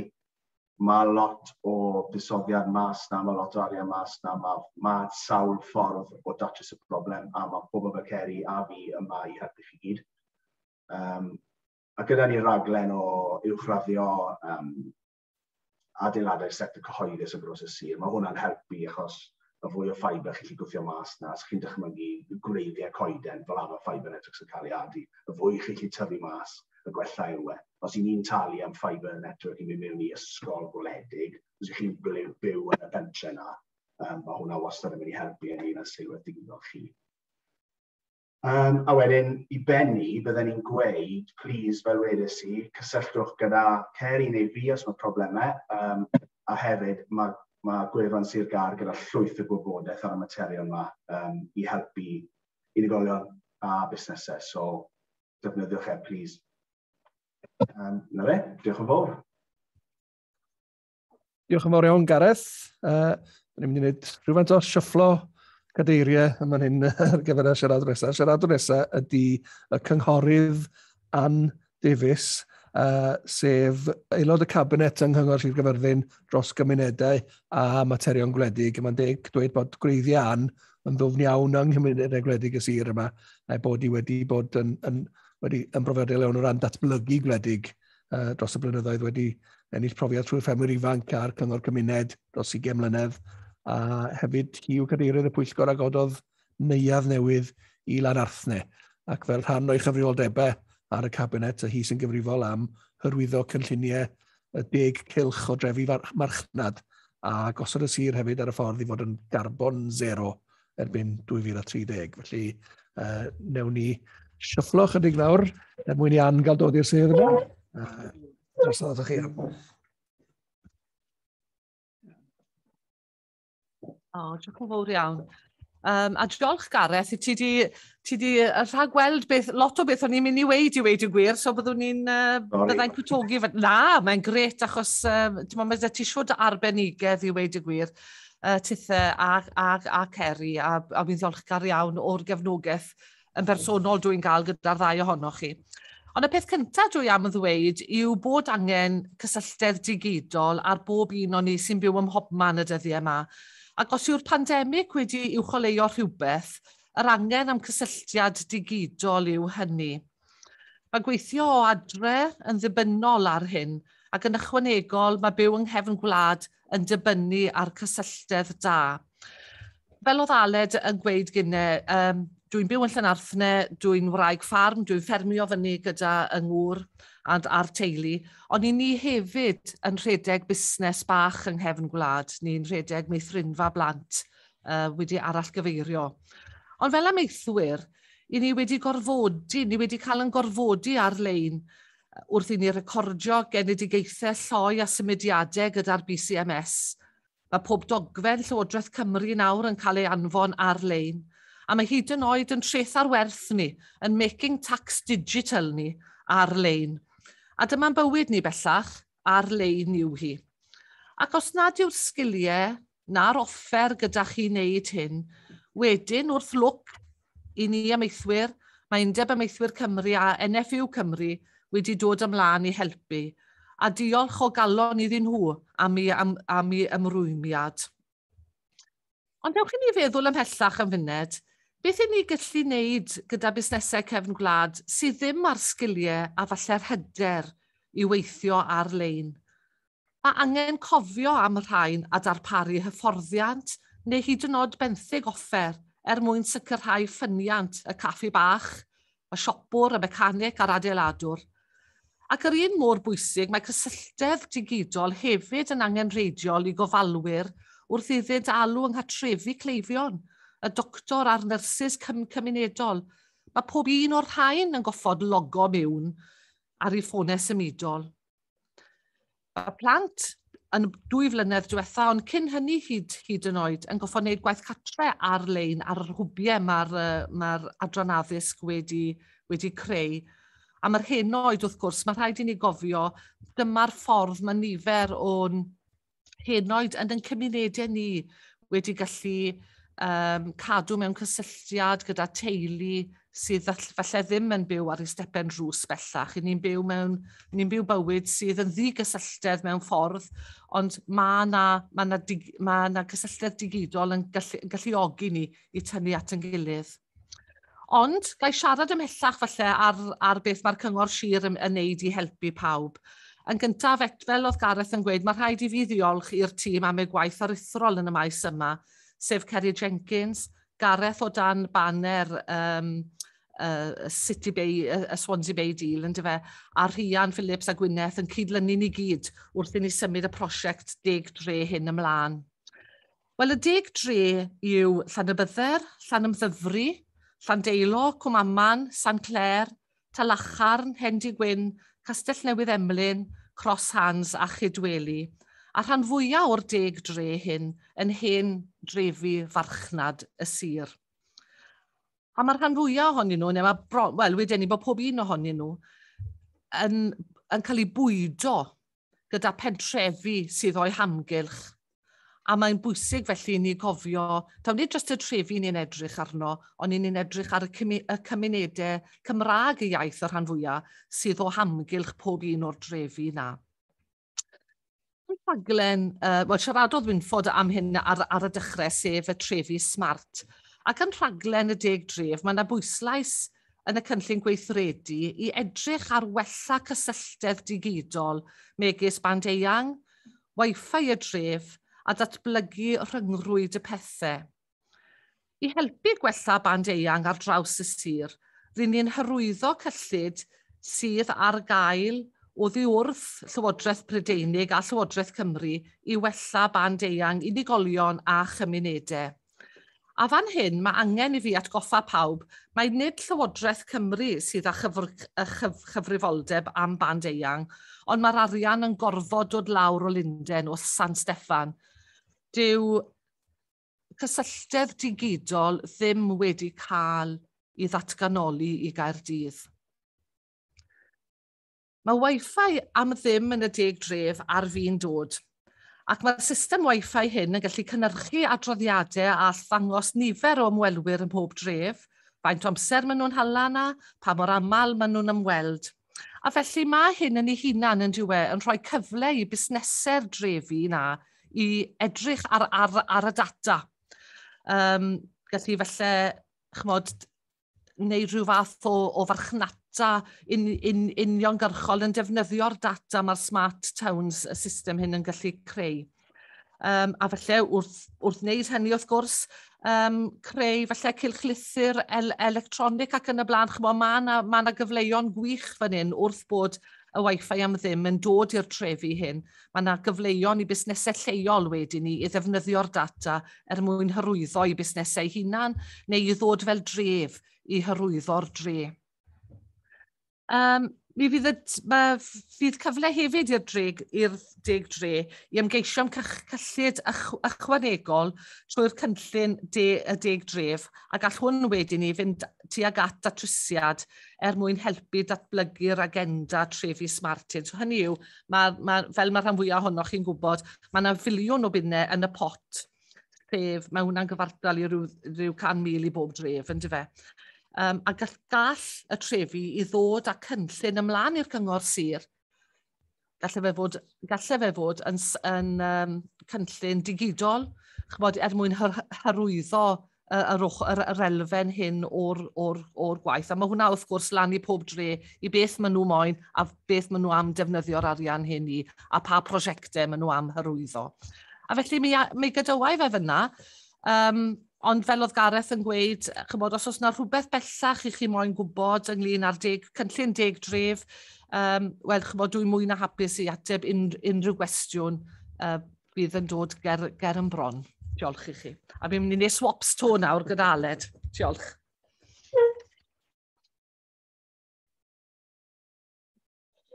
Diolch yn fawr am y cyflwyniad yna.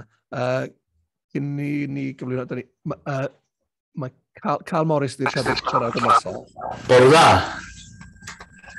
Ar ôl i Carl roi ei gyfraniad, byddwn ni'n symud ymlaen i gael trafodaeth fydd a gyfle i chi ofyn cwestiynau i'r panelwyr neu i gael trafodaeth gyffredinol ynglyn â'r ffordd ymlaen.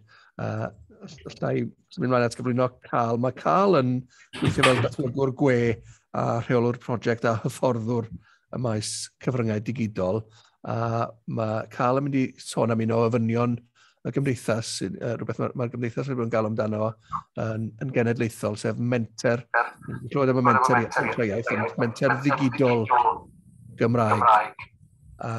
Ni'n ymlaen at Carl. Diolch yn fawr, Aled. Pawb yn gallu clywed fi? Ydy pawb yn clywed yn iawn? Dwi'n clywed yn iawn, a mae'n radio i fyny Carl. Gwych. A pawb yn gallu gweld y sleidiau? Yr enfys. Gwych.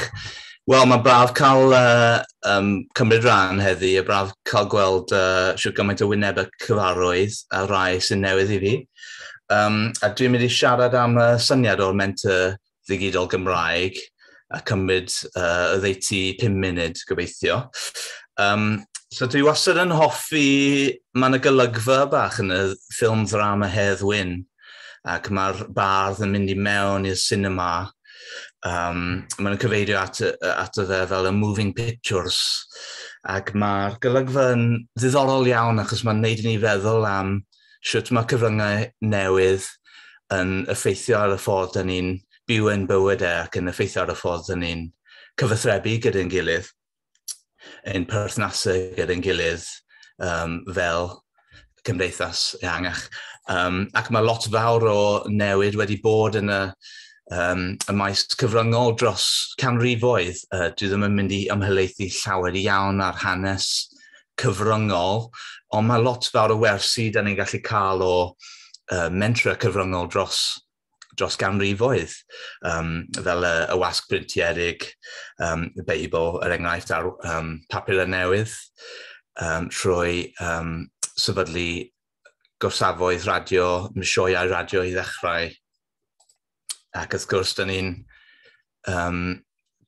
cymryd rhan heddi gyda rai bobl oedd yn rhan o'r ymdrech a'r ymgyrch i sefydlu sianel dyledu Gymraeg. Dyma rai golygfeydd perthnasol, dyma'n llun o Llandaf a hefyd Llys Cyfyrddin a Mynydd Pencarreg, lle oedd pobl angen broedro mwyn cael y cyfryngau oedd angen ar y pryd. A dyn ni'n dal i frwydro i sicrhau bod yna cyllid digonol a llywodraethiant addas i S4C. Chi'n gallu darllen am yr hanes yn y llyfryn yma gan Gymdeithas yr Iaith. Ond y ddigwyddor yw, dros y canrifoedd hyd yn oed, ydy gwnewch popeth yn Gymraeg, ac dyw'r ddigwyddor yna, a'r nod yna ddim wedi newid llawer. Dyn ni byw mewn oes lle mae lot o sôn am y gair digidol bore yma. Falle maes o law, fydd neb yn defnyddio'r gair digidol, achos bydd jyst yn teimlo fel rhywbeth naturiol, fel cerbyd digeffil. Mae rhai pobl yn cyfeirio at y gair horseless ar un adeg, digeffil ar un adeg oedd yn technoleg newydd, a mae pobl, mae'n dod yn rhan o ein bywyd ni. Mae'n rhyw fath o normalrwydd nawr mewn bod ar-lein trwy'r dydd. Pobl yn gallu rhoi dyfeis yn eu pocedi, ac mewn theori maen nhw ar-lein trwy'r dydd bob dydd. So, gnewch y popeth yn Gymraeg. Lle ydyn ni'n dechrau gyda ffonau? Lle ydyn ni'n dechrau gyda y maes digidol yma? Lle ydyn ni'n trio cael blaenoriaethau? Wel, eto, ychydig blynyddoedd yn ôl, oedd lot sylwebwyr yn sôn am yr arbrofion gwahanol oedd yn digwydd yn y cyfryngau cymdeithasol, lot fawr o gwmnïau, rhan fwy ohonyn nhw yn cwmnïau cychwynnol neu gofforaethau Americanaidd cyfalafol. Ond y pwynt dwi'n trio gwneud heddiw yw bod pethau wedi setlo lawr, a dyn ni'n weddol glir erbyn hyn beth yw'r blaenoriaethau. Dyn ni'n gwybod er enghraifft bod fideo yn bwysig. Mae'n bwysig bod unrhyw iaith yn cael mynediad at amrywiaeth o fideos ar bynciau gwahanol sydd yn adlewyrchu bywyd y pobl yn ei holl amrywiaeth. YouTube yw'r platfform dyn ni'n nabod, y platfform falle mwy o poblogaidd ac enwog lle mae pobl yn rhoi fideos. A dyn ni'n gwybod bod yna angen o ran fideos yn Gymraeg. Podlediadau hefyd, dyn ni'n gwybod bod yna angen o ran podlediadau. So mae'r prism yma ychydig bach yn hen ffasiwn hyd yn oed erbyn hyn, achos mae pethau yn setlo i arferion a dydy pethau, dyn ni ddim yn sôn am trends yn hynny o beth, mae fideo yn mynd i fod yn bwysig nawr o hynny ymlaen. Dyn ni hefyd yn gwybod bod chwilio yn bwysig. Bydde hi'n ddiddorol gweld os oes yna unrhyw ymchwil academaidd ar hyn o ran arferion pobl, a pa iaith ydych chi'n defnyddio'r enghraifft i chwilio am receipts neu chwilio am adnoddau. Yn bennaf, mae rhan fwy pethau dyn ni eisiau gwybod ar gael yn y Saesneg, ac dyn ni'n rai ohonom ni yn chwilio yn Saesneg, achos dyn ni'n gwybod bod pethau ar gael yn y Saesneg, ac mae yna angen yna yn sicr. So, ar ran y gymdeithas, dwi am gyflwyno syniad yma o fenter ddigidol Gymraeg. Mae'n bwysig i ni nodi mae menter ddigidol Gymraeg yw'r enw, mae'n label rydyn ni wedi rhoi ar y syniad, a mae'n adlewyrchu hyn o tebygrwydd gyda mentra iaith. Falle bydde hi'n well i ni just derbyn hyn fel label, os liciwch chi. Mae yna hyn o hyblygrwydd o ran enw y corff. A corff fydd hi, achos dyn ni'n gweld methiant yn y farchnad i ddarparu yr amrywiaeth o gynnwys sydd angen yn y Gymraeg ar gyfer holl siaradwyr Cymraeg, ond dyn ni hefyd yn enwedig yn meddwl am pobl ifanc, ydyn ni'n meddwl yn enwedig am pobl sydd yn ail iaith neu yn dysgu Cymraeg. A mae angen chwildro yn y maes digidol fel y rai a fi.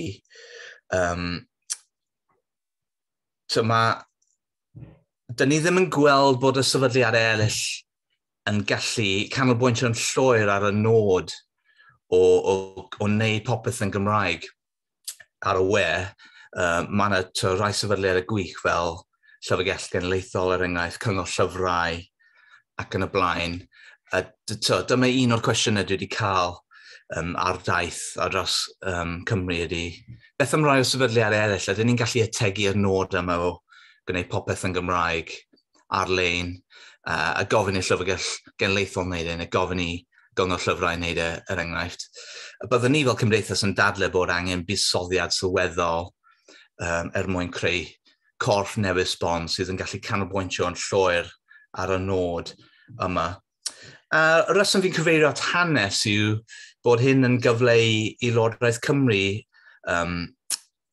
creu dyfodol a creu hanes trwy roi y buddsoddiad a'r egni mewn i gorff newydd o'r fath. Dydy'r agenda yma o greu event digidol, dyw e ddim yn dibynnu ar ddatganoli ddalledu i Gymru. Mae yn rhywbeth mae Llywodraeth Cymru yn gallu gwneud bron yn syth.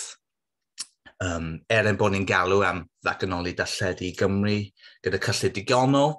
Mae darlledu traddodiadol, os liciwch chi, yn gyfrwng neu'n gyfryngau cyfredol. Dyn ni ddim yn sôn am cael gwared a unrhyw beth sydd yn cael ei ddefnyddio ar hyn o bryd. Mae teledu a radio yn gyfredol. Mae eisiau cael y fuddsoddiad yma. Os oes yna un pwynt chi'n cofio falle o'r cyflwyniad yma, yw hoffwn i gyflwyno syniad o profiadau yn y Gymraeg. Mae yna weithiau, dyn ni'n tueddol o defnyddio lot o termau haniaethol fel cynnwys. Dwi am gyflwyno un arall, profiadau. Achos dyn ni ddim eisiau mynd ar goll a sôn am apiau a meddalwedd a colli y cyd-destun, sef y ffaith bod angen cael y profiad yma yn Gymraeg. Dwi'n sôn am cwrdd â phobl, trafod, dysgu iaith, siarad Cymraeg, dysgu Cymraeg, chwarae, pethau fel canu a deitio. Dwi'n siŵr, gobeithio bod y rhan fwy o bobl yma yn gallu meddwl am apiau. Mae yna llwyth o apiau fel gemau yn Saesneg er enghraifft. A fel cymdeithas, dyn ni'n galw ar Llywodraeth Cymru i fuddsoddi mewn rhoi'r profiad yma sydd yn bosib mewn ieithoedd eraill.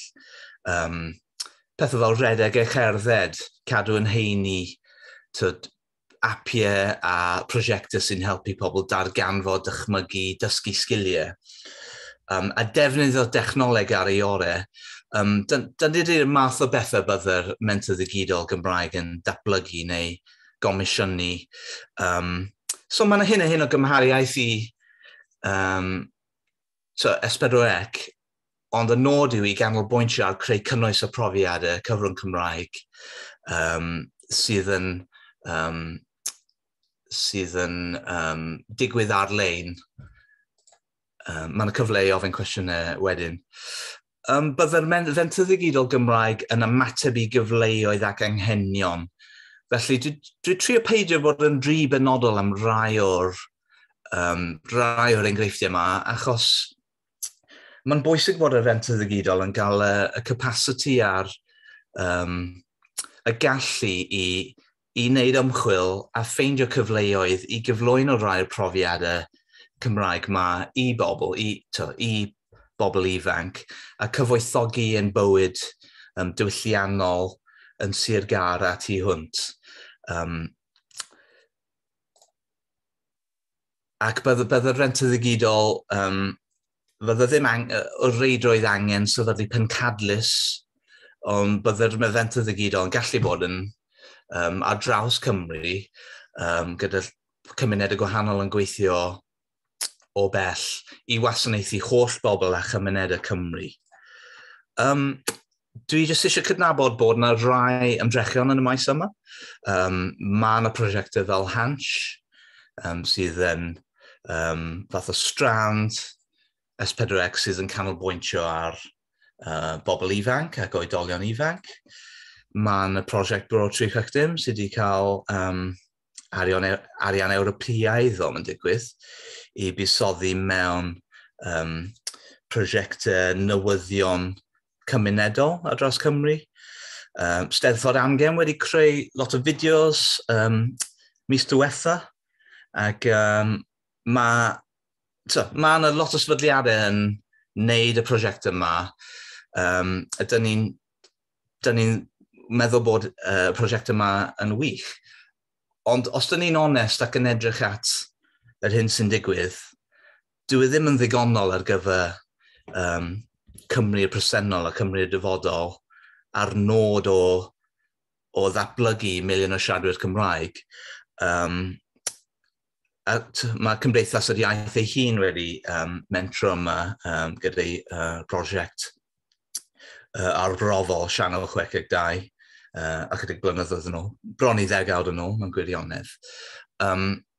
So dyn ni'n cofio ac yn dathlu y ffaith bod yna mentre gwirfoddol a mentre sydd yn brosiectau gan sefydliadau.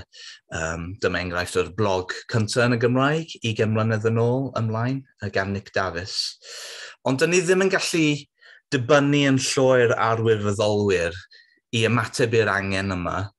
Dyma un pwynt arborth arall dwi wedi cael wrth siarad y pobl ydy, beth i'r gymdeithas neu rhywun sefydlu hyn fel menter gweilod i fyny, gwirfoddol, DIY. Wel, dydy hyn ddim yn mynd i ymateb i'r angen o ran cael y buddsoddiad sydd angen mwyn creu digon o cynnwys o brofiadau i bobl fel hyn sydd... ar hyn o bryd, dwi'n gallu reoli'r hyn mae'r crwt yn gweld ac yn gwneud.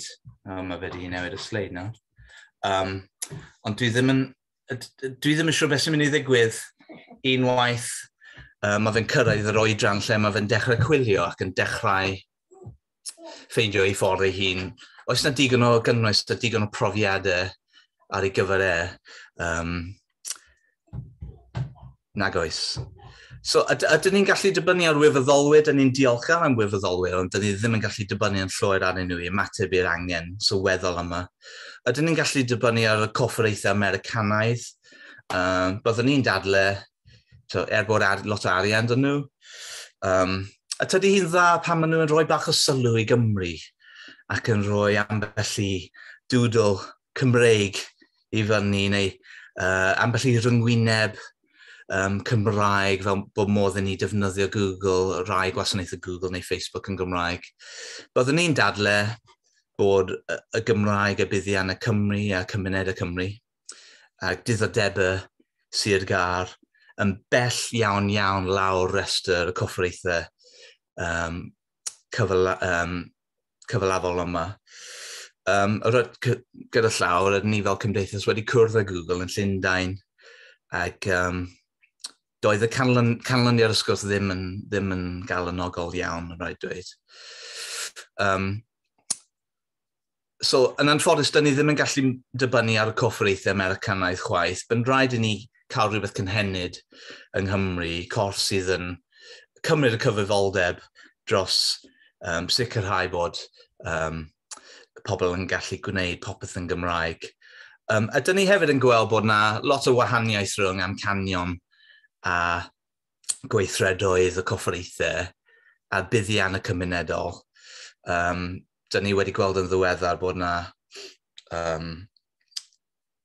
model sydd yn dibynnol ar gaethiwed i hysbysebion, achos dyna sydd mae rhan fwy o'r corfforaethau digidol fel Google a Facebook yn neud ei arian. Mae'n iachus weithiau ni diffodd y sgrin a rhoi ffôn i lawr.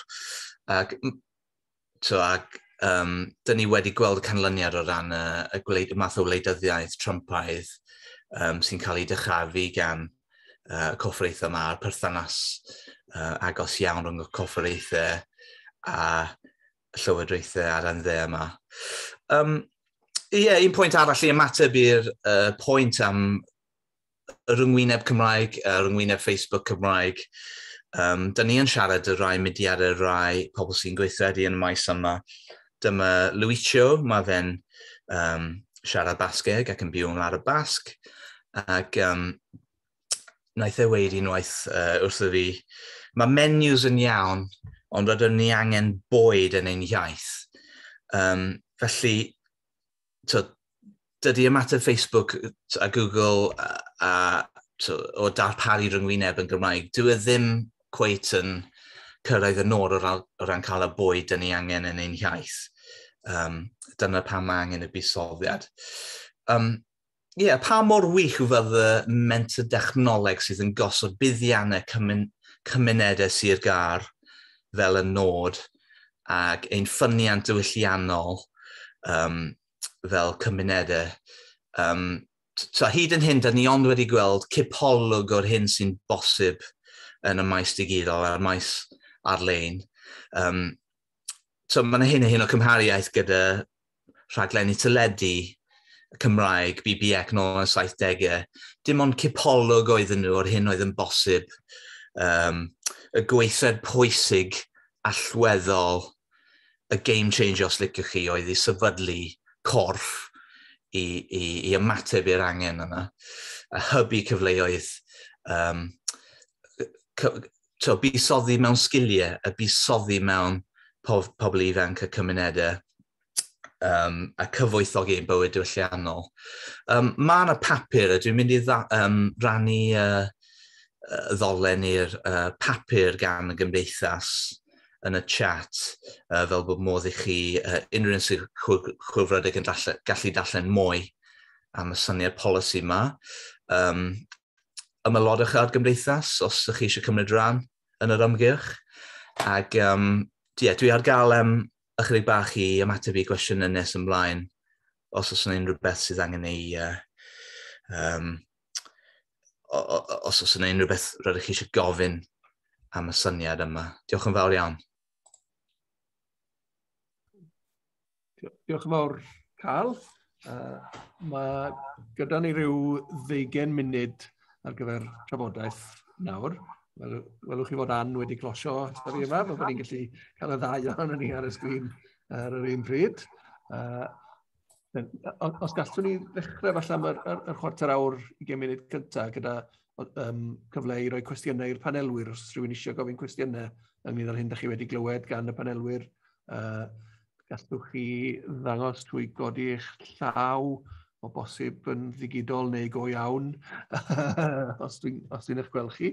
Dwi ddim yn gweld pawb, mae camerâu i ffwrdd gyda nifer ohonoch chi. Neu gallwch chi anfon eich cwestiwn neu awgrym o'r hyn da chi eisiau ofyn trwy'r chat. Naill ai at bawb neu at yn benodol at Gymdeithas yr Iaith ar y chat, a byddwn ni wedyn, byddwn ni'n naill ai gallu dod nôl atoch chi neu gyflwyno'r cwestiwn yn uniongyrchol ar eich rhan chi, beth bynnag sydd o'r agenda chi.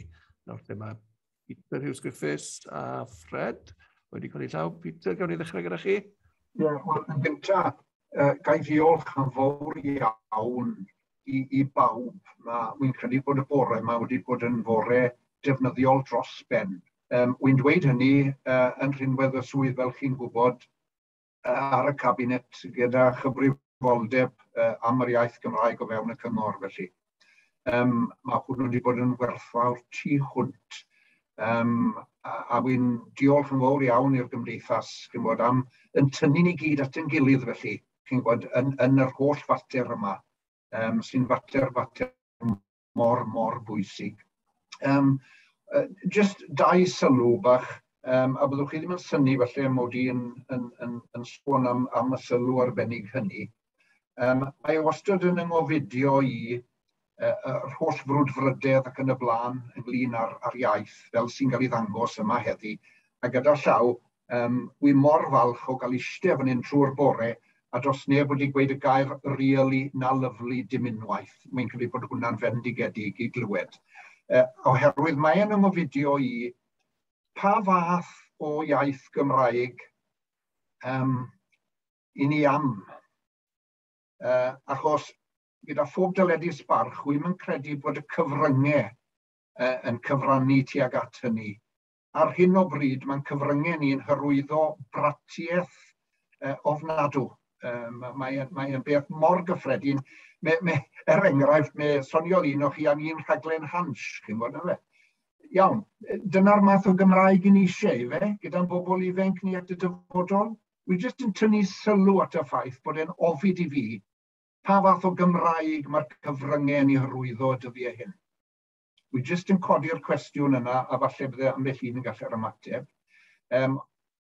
Yr ail beth wedyn yw, mor braf oedd clywed am adroddiad yr egin ar hyn oedd yn digwydd ac yn y blaen.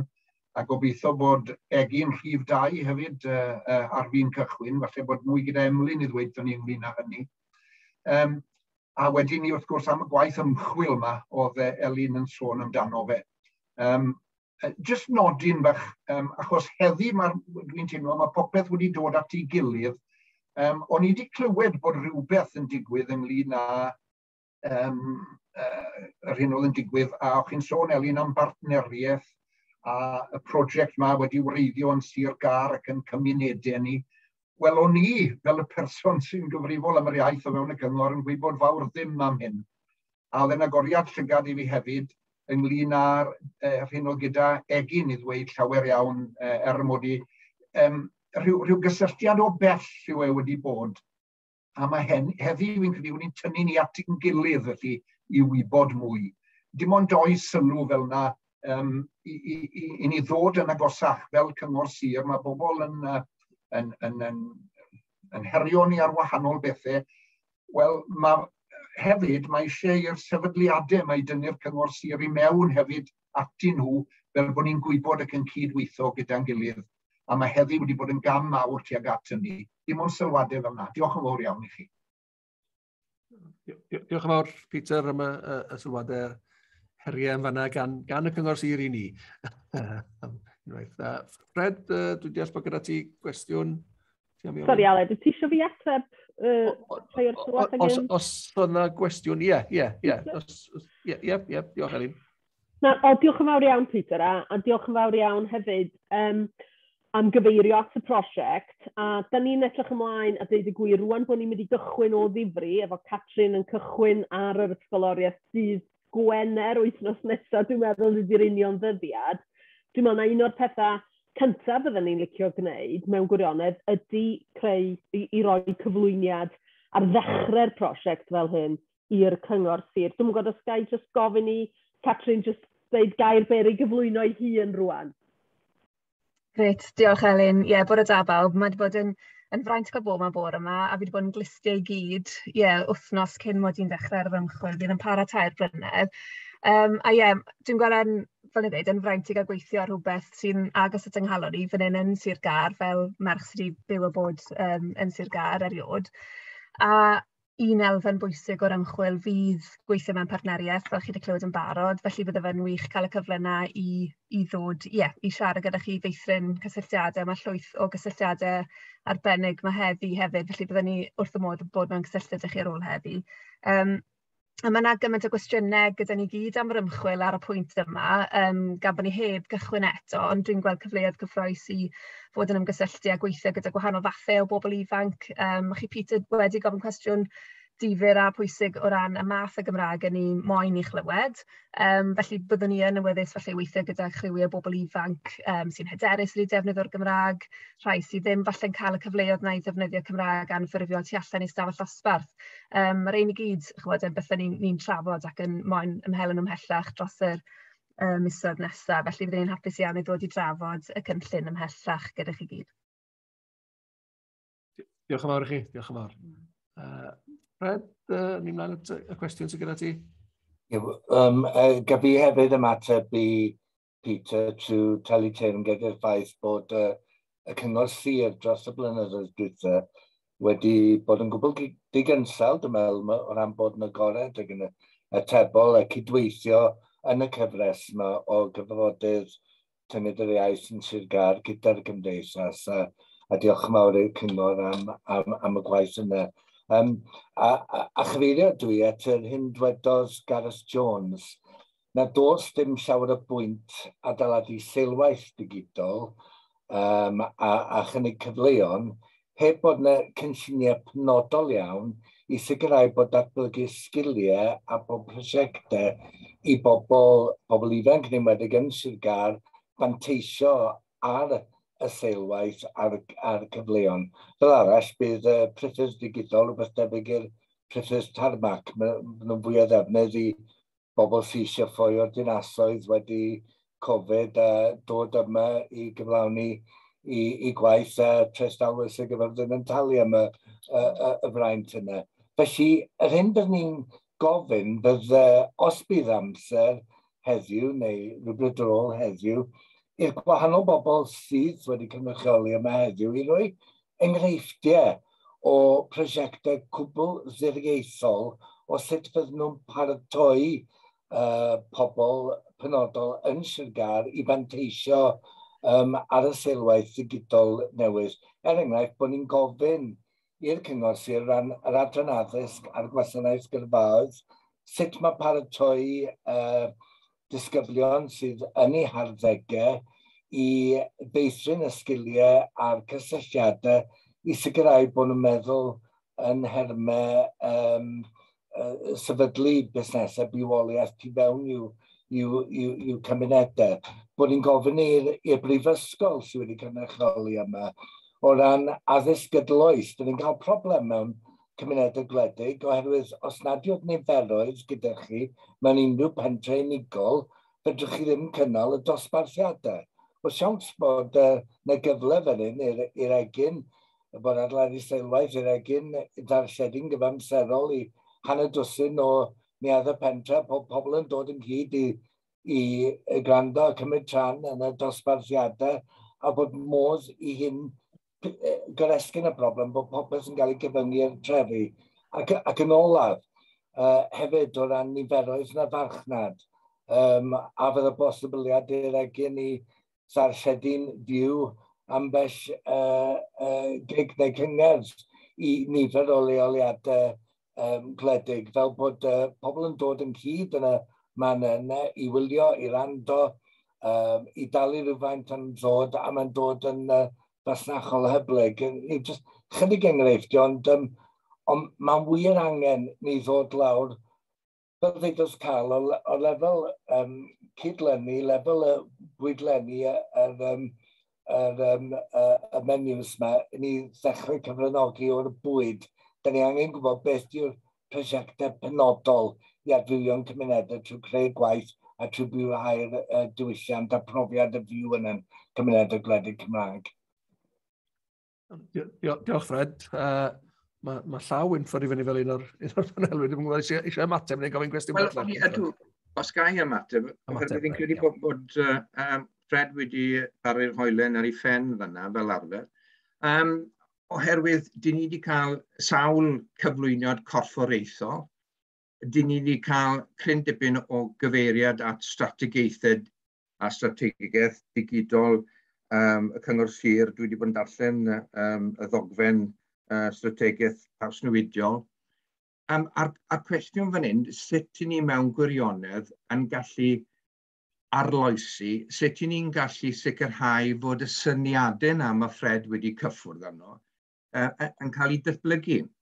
A dwi'n mynd i awgrymu un buddsoddiad eitha clir oherwydd nath Gareth ddim sôn amdano fe heddi, ond nath Gareth pan gathon ni gyfarfod dy fe ddiweddar, sôn fod na fwriad i benodi swyddog digidol i weithio ar draws y sir. Dwi'n siŵr o un neu ddau, ond beth bynnag, nath Ann hefyd sôn am y cynllun trefi marchnad. Wel, yr hyn sydd angen gwneud fod angen i'r egin a'r cyngor sir i fuddsoddi mewn penodi swyddogion digidol ar gyfer y trefydd marchnad, pob un o'r trefydd marchnad.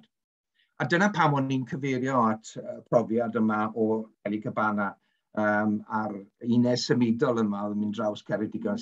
Oherwydd mae bobl yn moyn cael cyfle i gwrdd, i ddysgu, i ddeall. A ni'n cyfeirio at adroddiad y BT oherwydd darllenwch chi hwnna ac yn yw maen nhw'n cyffwrdd ar y cwestiynau yma, y sgiliau, yr hyder, y cymhelliad.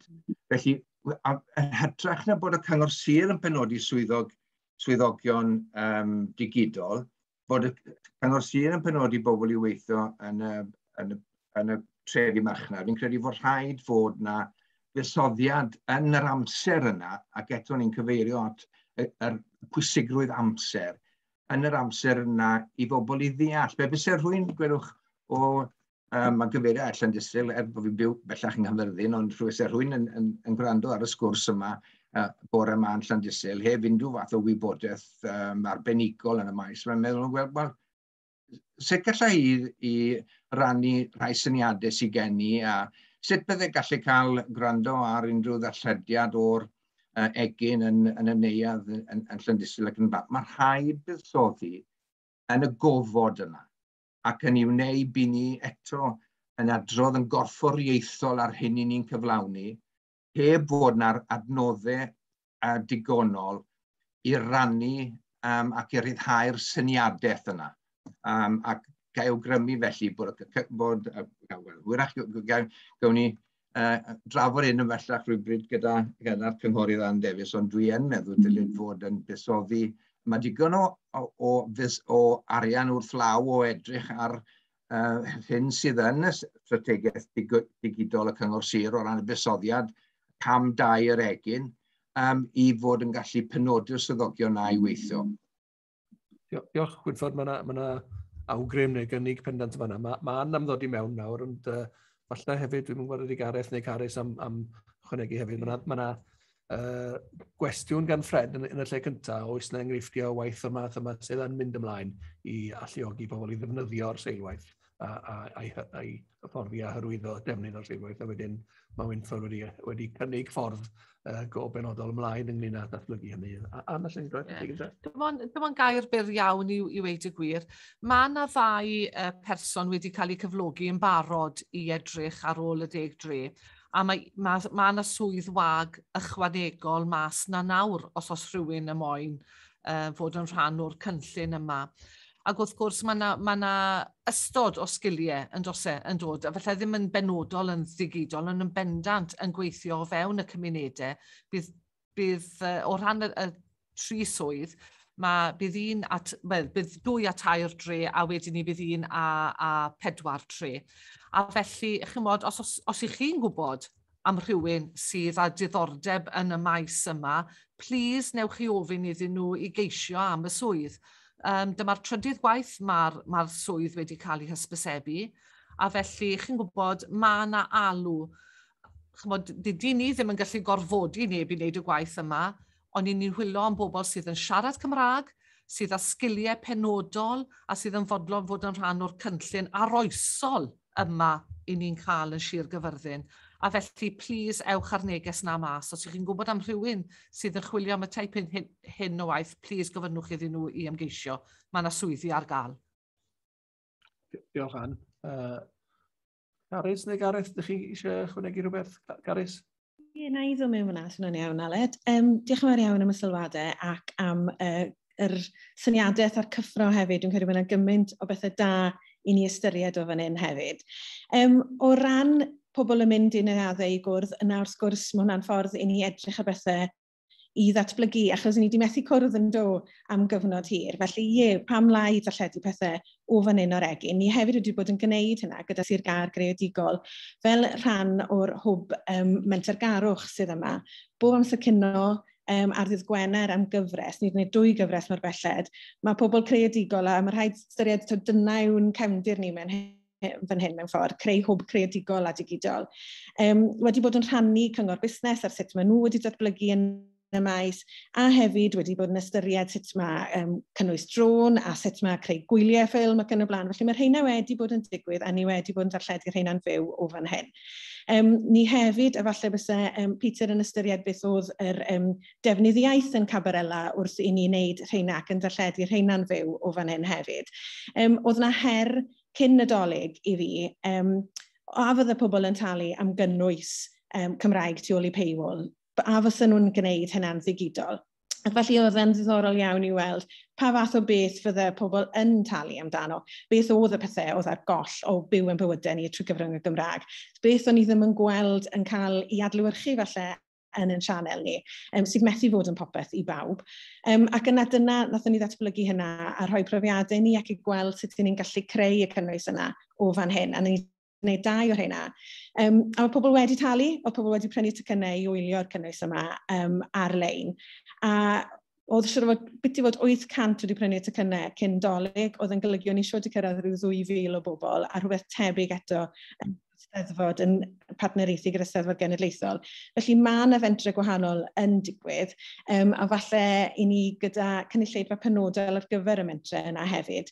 Ond mae bendant rhywbeth i ni ystyried, i ni ymgysylltu'n fwy lleol i'r pentrefi yma nawr, ac i weld sut allwn ni wneud hynny fel rhan o'r prosiect ymgysylltu'n ogystal.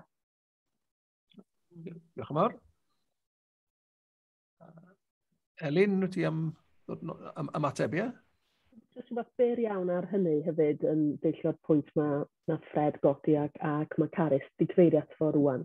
Un o'r pethau dwi'n meddwl sy'n bwysig iawn bod ni'n gochel rhag dilyn yr un llwybr ydy, os di pobl yn gyfarwydd hefo National Theatre yn creu yr cysylltiadau yma efo canolfannau, celfyddydol ac yn y blaen ar draws y wladwriaeth fel bod cynrychiadau theatr, y National Theatre UK felly, yn gallu cael ei mwynhau gan bobl yn neuadd Dwyfor, Pwllheli ac yn y blaen ac yn y blaen. Un peth rhaid ni gofio am y model yna ydy mae dim ond cynnwys National Theatre sy'n cyrraedd cynulleidfaoedd ar y cyrion iddyn nhw. Dydy cynnwys y cyrion ddim yn dod nôl i mewn i'r canol. Felly, wrth greu y cysylltiadau yma a'r rhwydweithiau yma, yn amlwg mae rhaid sicrhau fod y cynnwys fydda'n cael ei greu yn Llanfihangel ar Arth yn gallu dod i'r egin ac nid dim ond cynnwys yr egin yn mynd draw allan fel yna. Bod eisiau model lawer iawn mwy cytbwys na yr hyn sydd wedi cael ei greu gen yr cwmni theatr yna. Diolch yn fawr, Elin.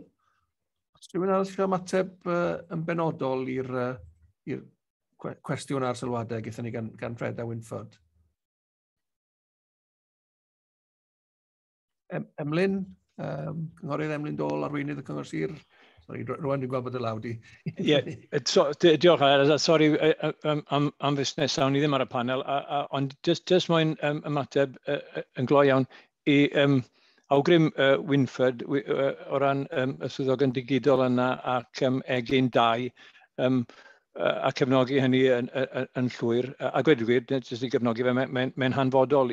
Un o'r bwriadau wrth bod ni'n gosod yr egin yn ei le yng nghyd-destun y fargen ddinesig ac yn blaenori mewn gwirionedd, achos dyna'r prosiect cyntaf o ran y rhan cyntaf, egin 1 beth bynnag yn y fargen, oedd sicrhau y ganolfan o ragoriaeth digidol yna. Ac mwyn symud yr elfen rhagorol yna yn ei flaen, mae'r awgrym yna gan Wynford o ran beth sydd yn digwydd nesaf yng nghyd-destun egin 2, a mae yna ran 1 a 2 i egin, fel ych chi'n gwybod, a mae rhan 2 dan drafodaeth ar hyn o bryd. A rhan o drafodaeth hynny yw y rhagoriaeth yna sicrhau bod hynny yn ymestyn ac yn parhau, a hefyd yng nghyd-destun yr adnoddau ôl-gynhyrchu sydd i angen hefyd gyda ni fan hyn yn Sir Gar, a mae hwnna'n perthyn i rhan 2. Ond mae'r trafodaethau yna yn mynd yn ei blaen ac wy'n croesawu'n fawr yr awgrym yna. Eto yng nghyd-destun y fargen a beth oedd Fred yn awgrymu, pen gosodwyd y fargen yn ei le ar prosiectau.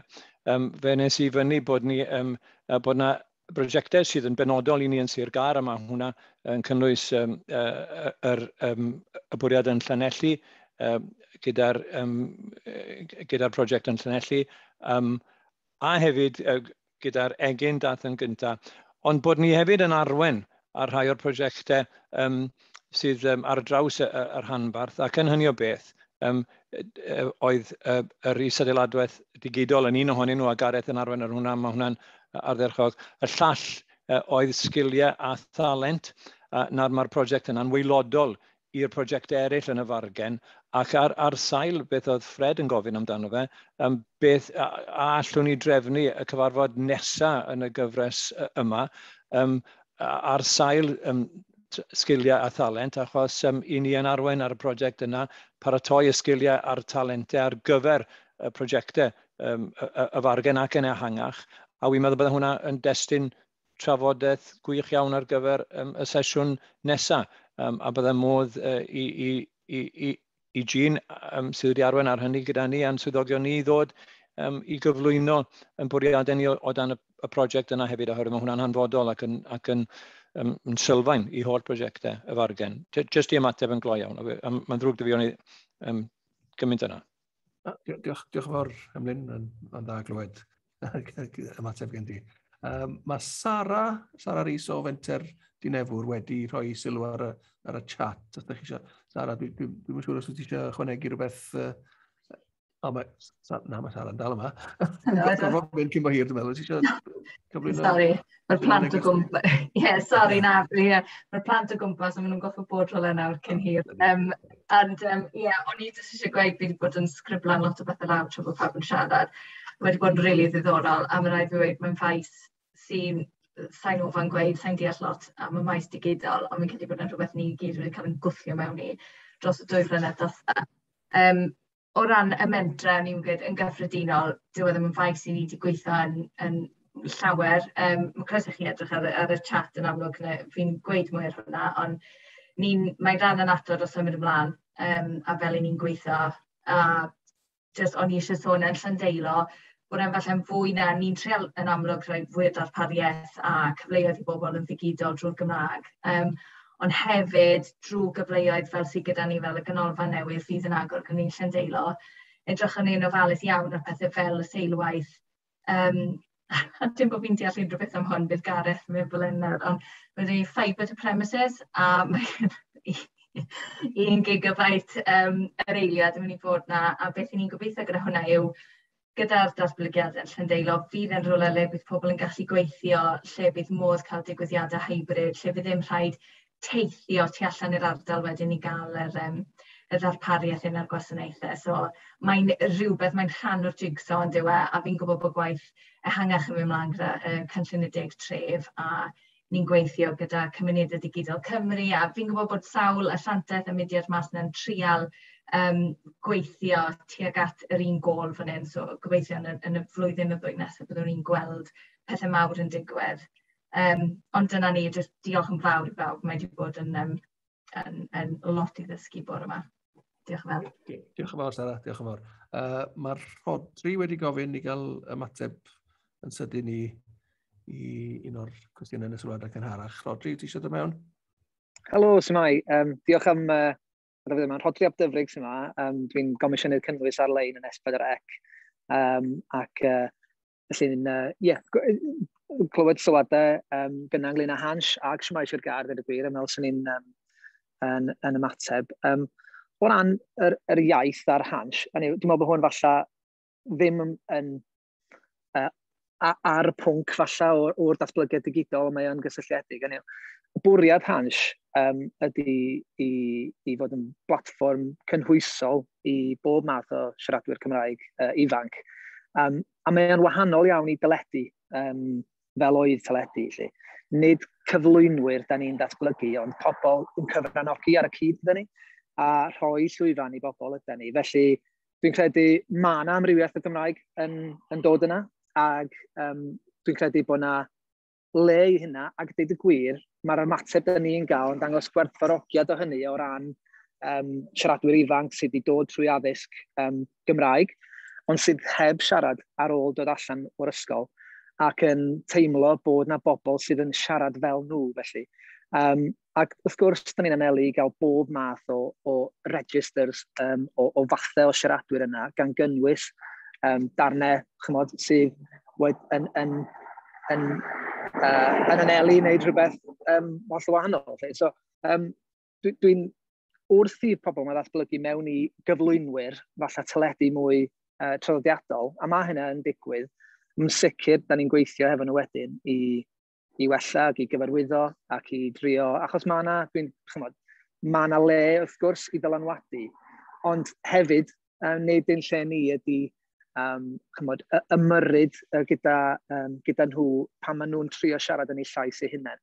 Mae yna le i annog ac i ddatblygu, ond dwi'n credu bod gweld pobl sydd o alluoedd Cymraeg gwahanol ar y llwyfan yma yn hynod o bwysig iddyn nhw, o ran cynhwysiant ac i ran teimlo i fod yn rhan o'r Gymraeg ac o deulu siaradwyr Cymraeg. Mae hyn yr un mor wir efo rhwydwaith lleol S4C, Siamai Sir Gar, Teledu Clwyd ac Teli Môn. Mae rhain yn llwyfannau gwahanol i ddarlledu, nid maen nhw'n llwyfannau cyfranogol. A mae hwnna'n allweddol fan hyn, ac fan ni'n meddwl, mae'n rhan o'r meddylfryd digidol hefyd. Mae'n feddylfryd gwahanol o ran creu cynnwys. Ac felly, da chi yn mynd i gael yr llai o'r rheolaeth yna o y math o y gynnwys, achos mae'n fwy naturiol i'r ffordd mae'r pobl yna'n siarad. Felly, dydy o ddim yn un neu'r llall yn fy marn i. Da ni'n gallu gwneud y ddau, da ni'n gallu gwneud rhaglenni a chynnwys sydd efo safonau Cymraeg, mor uchel ag sy'n ar ysbrydrec mewn llefydd eraill, yn arbennig pan mae'n dod at bethau fel materion cyfoes neu newyddiaduraeth. Ond pan mae'n dod at bobl yn adrodd i straeon eu hunain, dwi'n credu bod hi'n wirioneddol bwysig i ni glywed nhw yn eu llais nhw eu hunain ac iddyn nhw weld pobl fel nhw ar y sgrin. Diolch, Rodri.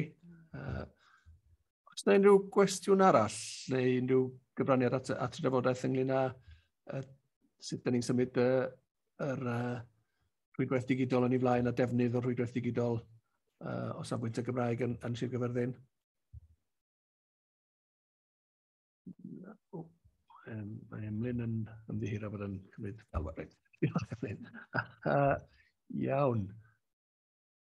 Os felly, nawn ni grynhoi a chai nawr, dwi'n meddwl o'n i bai bod rhywun am wneud cyfraniad bellach. Da ni wedi cael, trwy'r chat, da ni wedi cael nifer o'r cyfranwyr yn rhoi gwybod sut i gysylltu â nhw. Mae Gareth a Ceri wedi rhoi gwybod am ei gyfeiriad e-bost ar y chat. Fe newn ni sicrhau bod ni'n rhannu rheini ymhellach ar ôl y cyfarfod i bawb sydd wedi bod yma heddiw os di hynny'n iawn. I grynhoi, dwi'n meddwl, beth da ni wedi glywed ydy bod mae yna gynlluniau eitha cadarn ar y gweill i fynd i'r afel ar seilwaith digidol. Mae yna heriau yn hynny o beth hefyd yn amlwg, ond mae yna gynlluniau digon cadarn ar y gweill dwi'n meddwl i fynd i'r afel ar heriau hynny. Da ni hefyd wedi clywed am ambell i gynllun sy'n mynd i helpu o ran datblygu y defnydd o'r seilwaith hwnnw a bod y seilwaith hwnnw'n cael ei ddefnyddio lles datblygiad cymunedau Cymraeg Sir Gar. Ond dwi'n meddwl mae'r her fawr sydd gyda ni ydy cyfannu falle yr ymdrechion da ni wedi gweld amdanyn nhw gan yr egin, gan Ann o ran gynllun y 10 sir. Y 10 tref. Y 10 tref. Cyfannu rhywun a datblygu nhw'n hellach fel bod yna i weithio o gwmpas yr hwb digidol sydd gyda ni yn yr egin a'r datblygiad a seilwaith sydd yn digwydd i symud hynny'n ei flaen. Mae Fred, dwi'n meddwl, wedi cyfeirio yn y chat at y ffaith bod fforwm iaith y sir, lle mae gwahanol cynrychiolwyr o wahanol gyrff a mudiadau yn dod ynghyd yn cyfarfod wrthnos nesaf. Felly falle bod hwnnw yn gyfle i symud y peth yn ei flaen, bod y partneriaid gwahanol sydd ynghlwm a hyn yn gallu cyd-drafod a chanmor ffordd o gyfannu a symud pethau yn ei blaen mewn ffordd sydd yn gryfach na'r ymdrechion pytiog falle sy'n gallu digwydd yn unigol. Dyna dwi'n meddwl ydy'r her sydd yn codi o'r gyfarfod yma heddiw. Dwi ddim yn gallu dilyn yr holl bethau sy'n dod ar y chat wrth fi siarad. Os oes angen i fi roi sylw i rhywbeth, bydd Bethan sy'n fan hyn wedi bod yn helpu yn tynnu sylw a codi llaw arno fi. Diolch yn fawr iawn i chi gyd am ymuno. Diolch am y cyfraniadau gan y siaradwyr a'r panelwyr. A diolch i bawb arall sydd wedi gwrando, cyfrannu, holi y bore yma. Diolch i'r egin am roi cartref i ni y bore yma i lwyfannu yr holl beth. Diolch yn arbennig i'r person da chi ddim wedi gweld o gwbl, neu dau berson Bethan sydd wedi bod yn cadw llygad ar bethau, ond hefyd i Jason Phillips sydd wedi bod yma'n gofalu am yr ochr dechnegol. Diolch yn fawr, Jason, am wneud yn siŵr bod pethau wedi bod yn hwylus iawn yn hynny o beth y bore yma. Llawer iawn haws a gwell na byddwn ni wedi gallu gwneud o redeg cyfarfod Zoom o gartref yn sicr. Felly diolch yn fawr iawn i chi. Fe wnawn ni gysylltu mellach i geisio symud y pethau ni blaen o ran yr her sy'n yn wynebu ni yn y maes yma. Diolch.